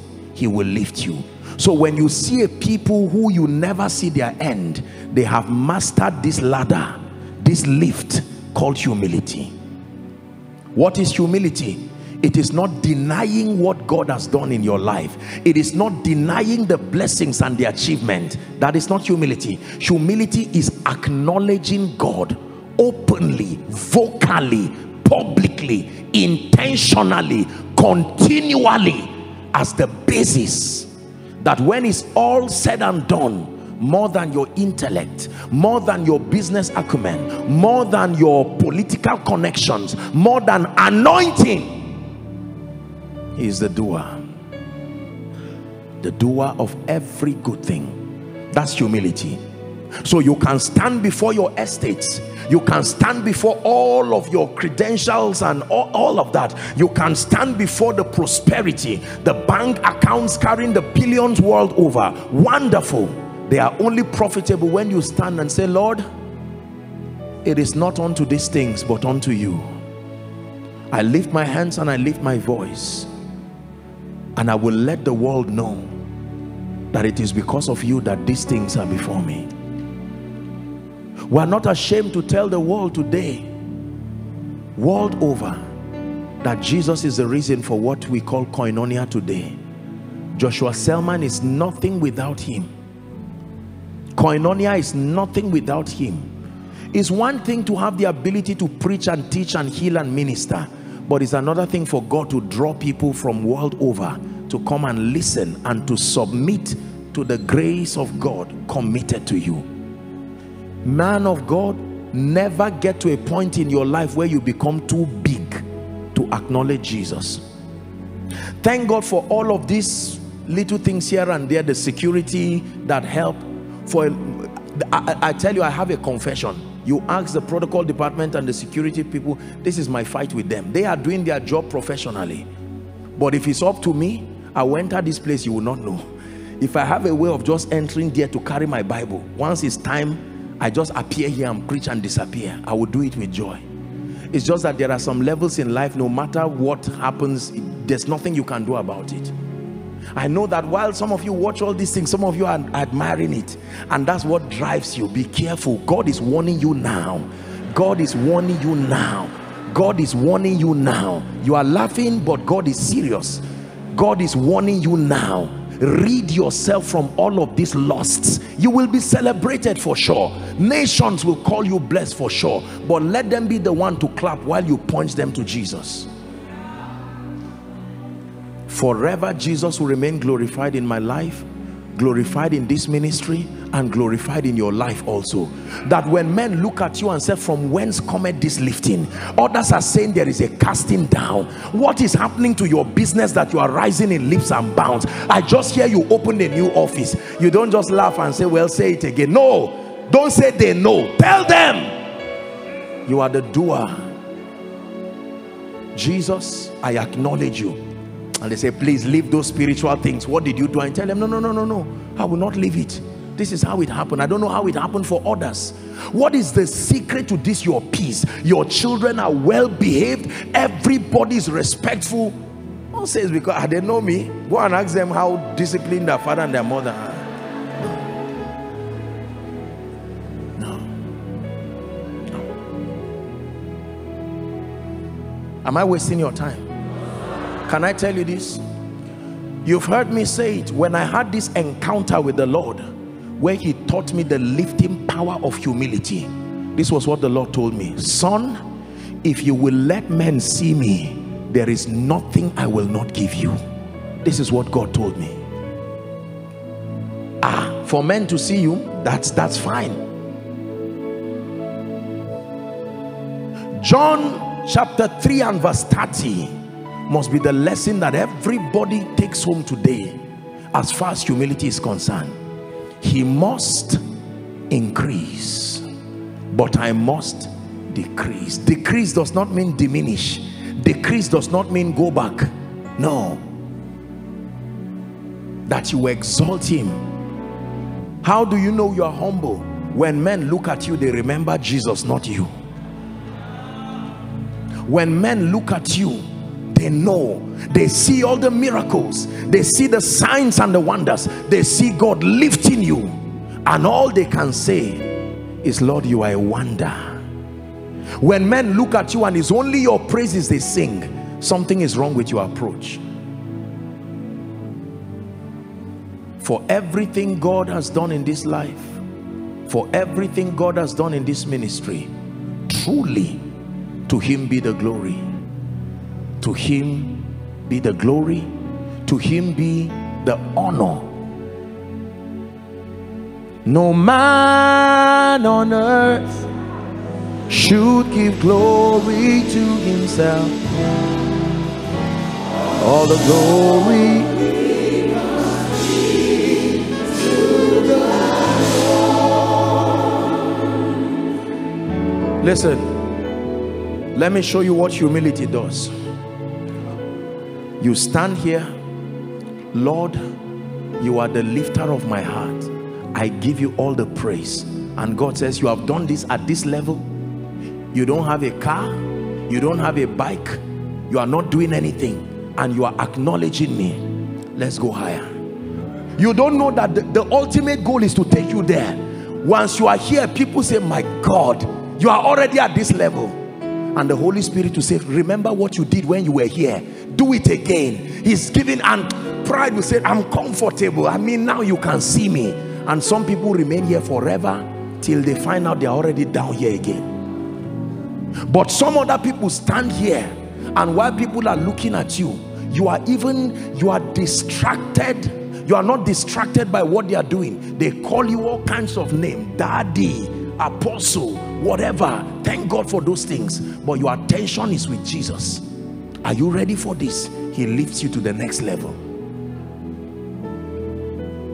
You became a governor, you became a senator, you became a man of God. Now he trusted you. 1 branch, 2 branches, 3 branches. He now helped you, and you say, Lord, even at this point, may the nations see you through my life. And men look at you and say, be honest, Jare, enjoy this thing, enjoy this moment. And sometimes you can be distracted, and then he calls you back. I have other people who need to rise. If you want to make this space vacant, I will fight you to make it vacant and lift others. And you say, no, I remember how you brought me. And he will still find you in the night rolling. And he says, you are ready. He will move you to another one.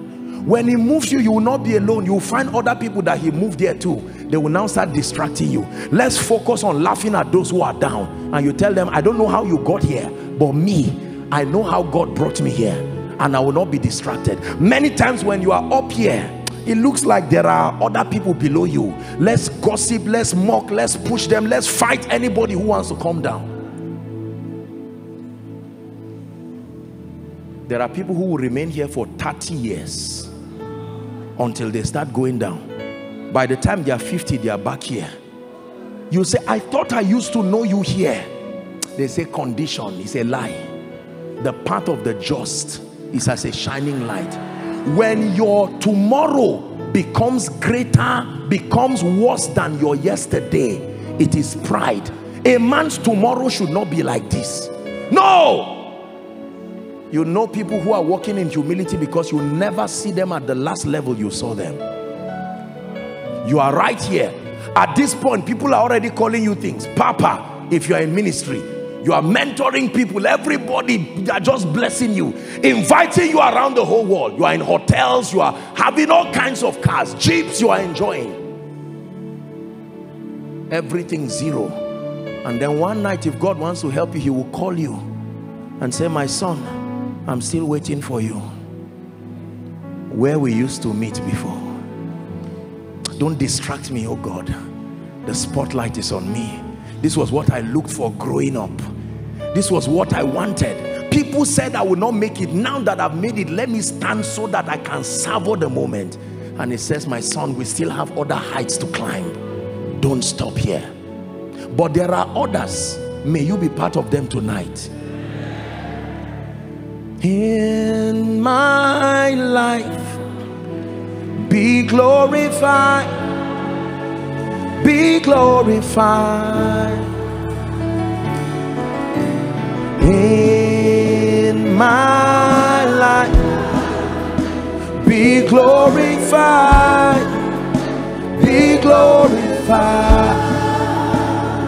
You get the glory, you get the praise, you take the honor. I just want to say thank you. You get the glory, you get the praise, you take the honor. I just want to say thank you. While you are busy singing this song and living this song with your life, men will open their eyes and find you here. You are standing with kings and nations, and they say, we used to know him. Humility has a lifting power.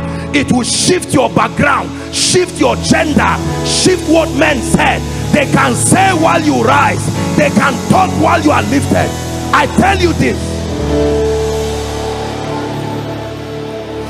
the end of a man who is truly humble cannot be predicted by any mortal man on earth. There is no prophet There is no apostle whose eye can see as far as a man with humility can go. Only God can tell the end of a humble man. Just when you think he has attained that, God now lifts him again to another season. Hear me? We're about to pray. The Lord brought you to church tonight to show you that there is a secret. Men do not just rise.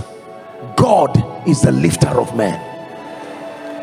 Are you ready to pray? Let me give you one key. You have to write this down. One key. What is the key to humility? The key to humility is found in Deuteronomy chapter 8 and verse 18. Please, our global family, the body of Christ, as many who will follow this, do not forget. There are 8 words that I want you to remember for the rest of your life as the key to humility. The A part. But thou shalt remember the Lord thy God. But thou shalt remember. Not just the Lord thy God. Hear me. One of the greatest keys to humility is remembrance. Remember where God took you from, and remember who took you. If you can remember where God took you from, and you can remember who took you, you have mastered the key to beating life at its game. Believe me. When David stood before Goliath, Goliath said, am I a dog that you are coming to me with this sling? He said, God who delivered me. I remember. Success has a way of eroding your memory. That's why there are certain pains and certain things that you have gone through. Don't throw them away. Archive them. They will become the anchors that keep you when you are successful. When everybody around you is looking for favor, and you can never hear people who tell you the truth again, times will come you will have to be your own counselor. Let yesterday be your counselor. Remember how God lifted you. Man of God, remember once upon a time you had no church, no reputation. Politician, remember once upon a time you trekked without shoes. Every time men forget, they stop moving forward. Remember. Remember. Remember. This is what I do all the time. Let me speak to someone here. Keep the memory of your pain now. You will need it tomorrow. Don't waste your pain. Your pain is a miracle. The scar, listen, the injury on your hand today is what will keep you when you sit on the throne. Till today, Jesus still has the scar. The scar reminds him of his love for man again. Every time you see that scar, you remember. Every time God did wondrous things to the nation of Israel, listen to me, he gave them instructions. He says, find a way of archiving this. If your children ask you and say, why are you doing this? Tell them, oh Israel, you forgot too soon that for 430 years you were in the land of slavery. Now you've begun to build idols.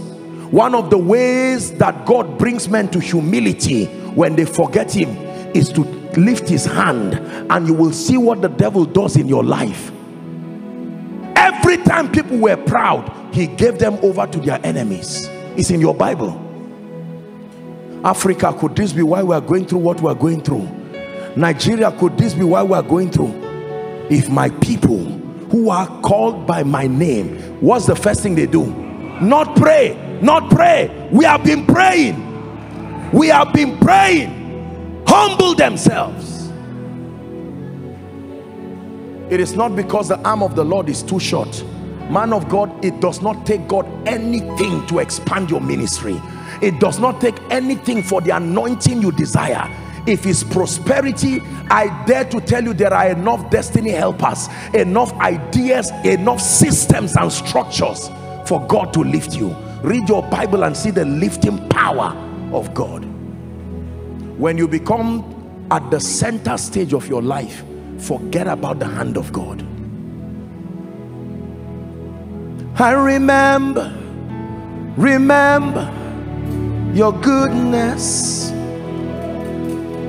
I remember your love. I remember your faithfulness. I remember your grace. I remember a time in my life when I was going to preach. No bike, no nothing. It was raining. I remember trekking in the rain while the rain was pouring on me. I was praying in tongues and going for the meeting. And look what he's done today. And then you forget. Keep that memory. That's what God will use to remind you. Oh, billionaire, remember that one time you were soaking Gary.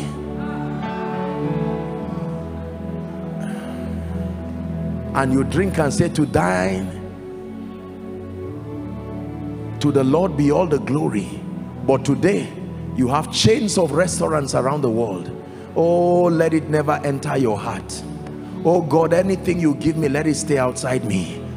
Sit in your position, alone, jealously guarded by my passion for you.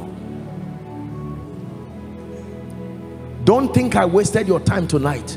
I gave you the key to the next level. Some of you, as a company, you need to do this. Go back to God. Tomorrow, when you go to work, tell the people to excuse you a bit, lock that door and kneel down and say, Father. You may even need to pray your local dialect. Maybe it will give you room to express it more and say, God of heaven, you are the one who has shown me mercy. Forgive me if for any reason I joined an association of unwise people and I started forgetting you in the name of celebrating success. Be careful with some of these groups and associations. They may not be wrong, but we must be careful because some of them mislead us into feeling embarrassed that is the Lord. Once upon a time you could not afford a good shoe, but now you can even buy the whole boutique. Oh, please do not forget, thou shalt remember yesterday and remember the Lord. Remember yesterday and remember the Lord. Take this message and give anybody you know and you love sincerely. Use it to train your children. If God has blessed you and you are a blessed man with substance, sit your children down. Don't just show them the money. Tell them the stories. Tell them, young boys, you have the privilege to eat anything you eat today and travel around the world. But it was not always like that. I came from a family where we had to use well to draw water out. God began to help me. If the only thing I give you people is money, I've destroyed you. This is a mistake, and I say it finally before we pray. Most leaders in Africa and Nigeria are making this mistake. We are not giving those who look up to us the stories. We are only giving them the rewards. So a young man now does not know that ministry needs stamina and endurance and pain. Why? Because he just came and received impartation, received maybe 3 or 5 cars, and had his mentor or spiritual father come and stand as a leverage to speak for him. An increase is coming, and he can look and be laughing at people and say, shame on you. 5 years, no membership, because of that leverage. Pain is a gift. Make sure you give those you really love. Don't inflict pain on them. The testimony of your pain, I mean. Share it with them. Let them know that once upon a time you fasted and prayed, that this anointing did not just drop because you read your Bible. And tell them the privilege you now enjoy, do not abuse it. Carelessness comes when process is not known. When people ignore process, the result is carelessness. I'm going to give us 2-3 minutes. I don't know how you are going to cry before God. I will do my own here.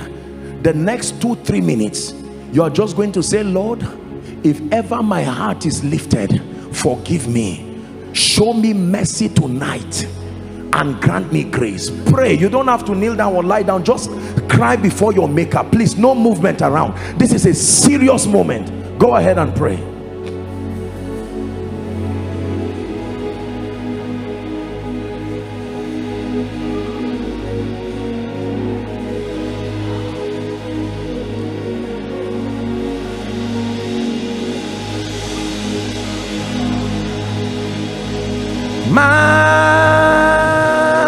Majesty,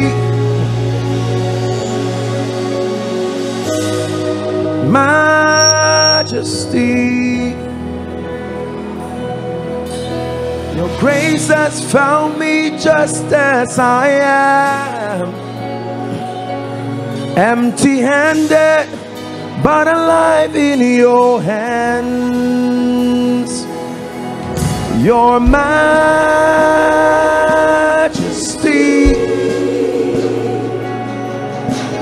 majesty,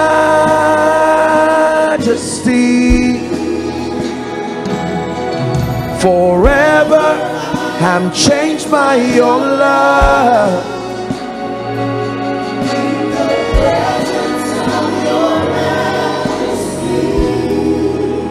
Just remember in 1 minute, remember where his majesty took you from.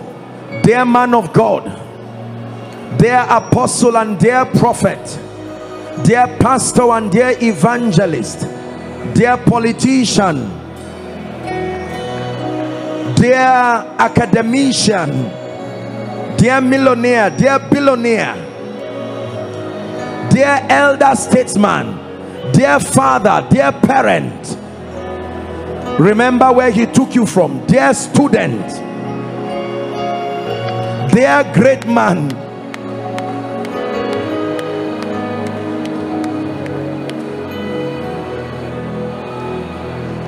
thank you, Jesus. Oh, thank you, Jesus.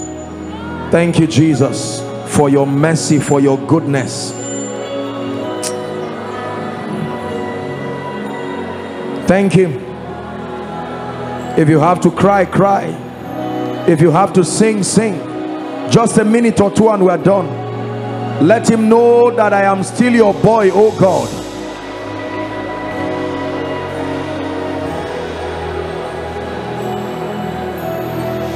I'm still the one you lifted. I'm still the one you helped. Still the one you blessed.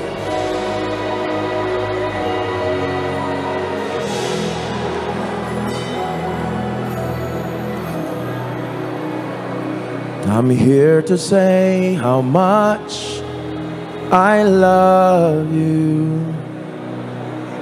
I'm here to say how much I adore you. Lord, I'm not here to complain about my many struggles. By your Spirit and your grace, I'm confident you'll solve them. But I'm here to say I love you. I'm here to say I adore you. I'm here to say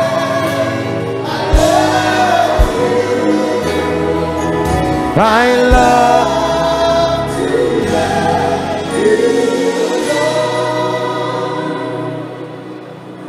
you. Lord, as men look at our lives, may they see you. As men look at our lives, oh, may they see you. It is easy to see the glamour. It is easy to see the anointing. It is easy to see the spirituality and the results. It is easy to see the achievements. But Lord, tonight we declare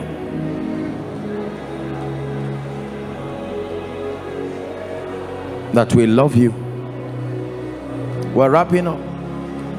And with our hands lifted up, we will worship our King. And with our hands lifted up, we come before you, rejoice. With our hands lifted up to the sky, and the world wonders why. We just tell them we love in our King.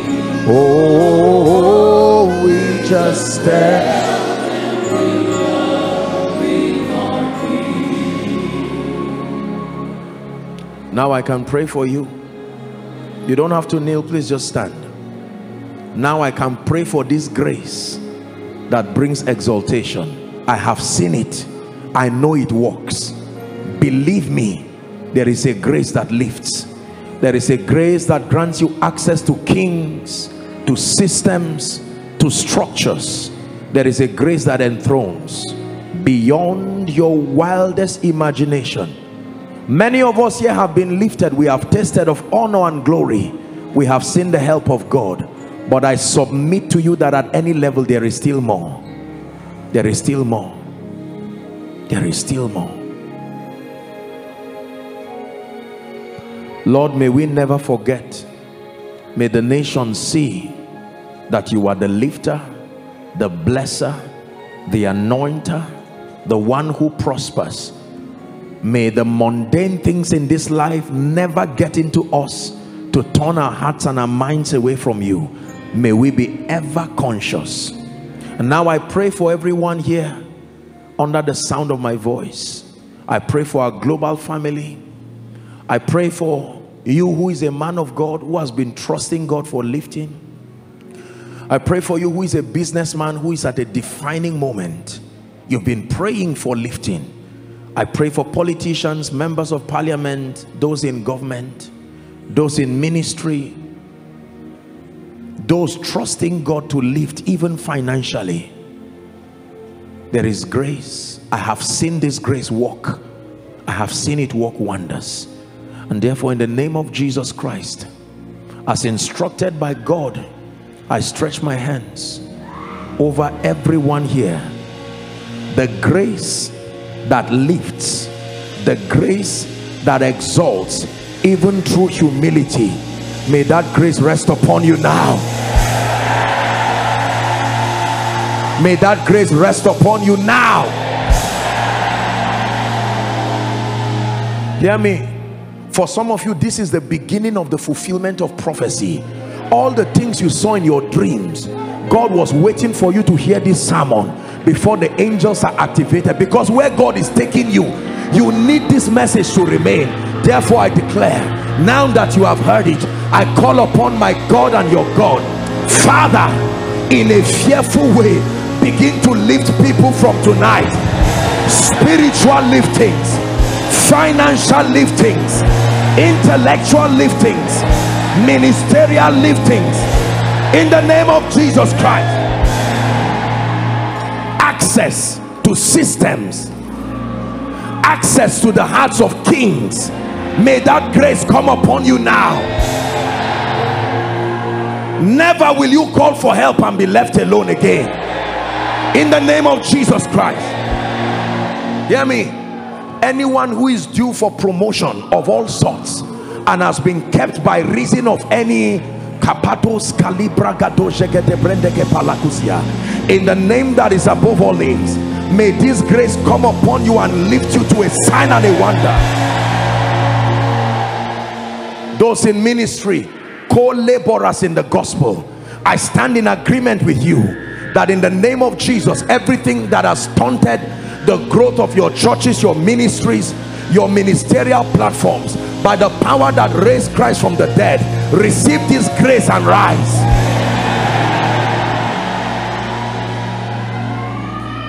Some of us have been at the same level for a long time. You have not gone down, but you've not gone up either.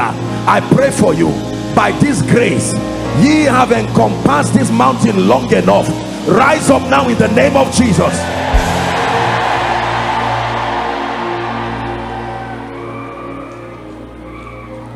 Hear me. Any spirit that has taken advantage of pride in your life to keep you down, help that gentleman. Any spirit that has cooperated with your ignorance in this area, some of you may have been arrogant based on this psychological thing. It's just your passion to prove a point, your passion to be known and to be celebrated. Any spirit that has taken advantage of you, by the blood of the eternal covenant, I cast those spirits out of your life, out of your destiny, out of your destiny, in the name of Jesus Christ. Therefore I declare over your life, no more stagnation. Age-long doors that have refused to open, in the name of Jesus, we swing them open now. Hear me. Whatever has stunted your office, your business, the works of your hands, every manifestation of pride that has come through you, directly or indirectly, or has come from your children and even those you are raising spiritually or otherwise, I pray may the mercy of God speak for you. Grace to walk in true humility. Receive that grace. Grace to acknowledge Jesus as the source and the only source of your rising. May that grace be released upon you. Hear me.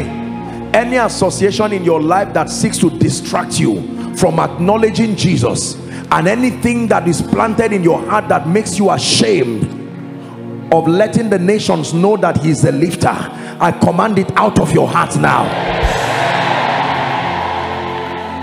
But thou shalt remember the Lord thy God. But thou shalt remember the Lord thy God. But thou shalt remember the one who lifted, the one who blessed. That grace comes upon you now. Hear me. Some of you, it will not reach the next 1 week. You will return back with strange testimonies of doors opening. I say this to you by the God of heaven. Some of you, before next Sunday, you will stand here to share some testimonies of the lifting power of humility. By this grace, doors that were once open and are now closed, may they be reopened again. In the name of Jesus, please wave your hands and give him praise. Thank you, Father. Let the name of the Lord be glorified. Wave your hands, give him praise. In the name of Jesus Christ. Just a moment, let me make the altar call. Please keep standing, everyone. Let's honor those who are coming now. You are in this place. The greatest proof of pride is to refuse to acknowledge God. Alongside that, refusal to pray is pride, because it's proof that you do not need the assistance of heaven. Refusal to study the word of God is also pride, because it's proof that you are all-knowing and you do not need the help of the one who created this system. You are here and you are yet to sincerely come to bow before the Lordship of Christ in genuine repentance, to hand your life and your heart over to him. Or at one point you found yourself being serious with God, but now as it is, your life has gone haywire and you need a new beginning with Jesus. Wherever you are, do not let this night pass you by. You have heard of the danger of pride. It leads to destruction, and the lifting power and the excellency of humility. Demonstrate that humility before God by acknowledging that you need the government of heaven and even the King of Kings, Jesus himself. Wherever you are in this auditorium, around the balcony or outside, I want you to run right now and come and stand before me. We have just 1 minute for you. God bless you as you come. Run, leave your seat and come. Don't let the devil deceive you and say, I don't want people to see me. Come to Jesus. Koinonia, are you celebrating salvation? Don't let anybody stop you where you are. Leave them and come. Come to Jesus. Come to Jesus. Come.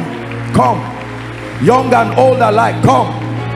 Those who are following online, following from whatever TV station, following from any nation, I'd like you to be prepared right now. Open your heart before Jesus Christ and pray this prayer as we lead these people, our family here in prayer. Make sure you connect, pray.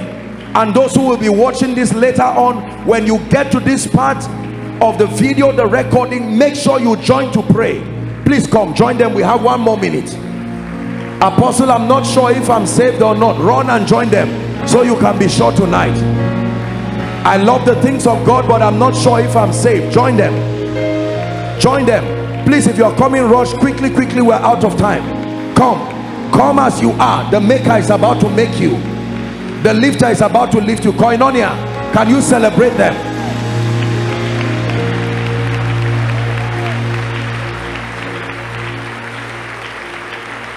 Hallelujah.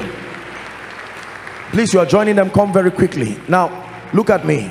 I salute sincerely every one of you who has come here. You have come before Jesus himself, the mediator of the new covenant. Some of you are crying. Don't be ashamed of your tears. He is able to give you a new beginning. This is a family that loves you passionately, and no man condemns you. He's able to give you a new beginning. Lift your right hand high to the heavens. Allow the tears to come. Don't be ashamed. Young and old, I honor you for the courage to come. The business of Jesus is a personal thing. It's not just a corporate thing. It first starts as a personal decision. Just help those under the anointing. Help them.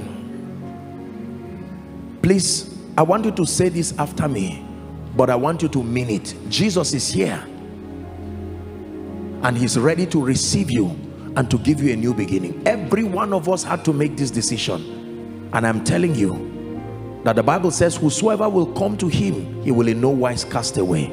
Say after me, let it be loud and clear from your heart. You are saying it before Jesus Christ, your maker. Lord Jesus, tonight I have heard your word. I humble myself before you. I ask you for mercy, for cleansing. I believe that you are the Son of God. I believe that you died for me. You rose again for my justification. Tonight I receive eternal life into my spirit. I receive the abundance of grace and the gift of righteousness, and I declare that I reign in life.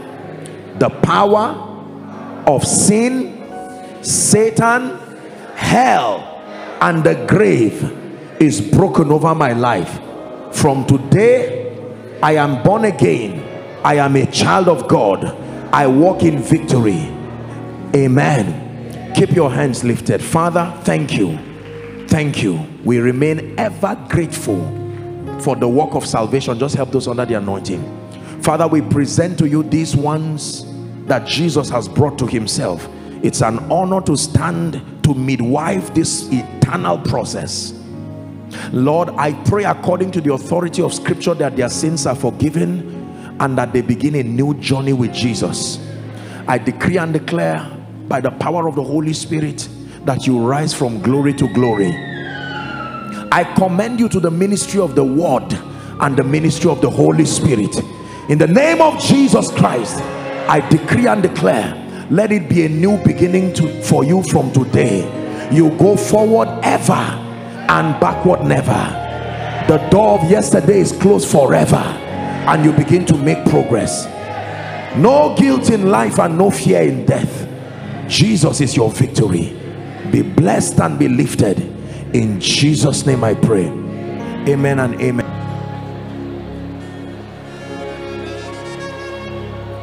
All the glory belongs to you. All the glory belongs to you, oh God.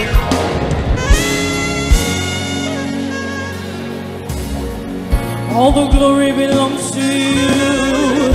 All the glory belongs to you, oh God. Yeah. All the glory belongs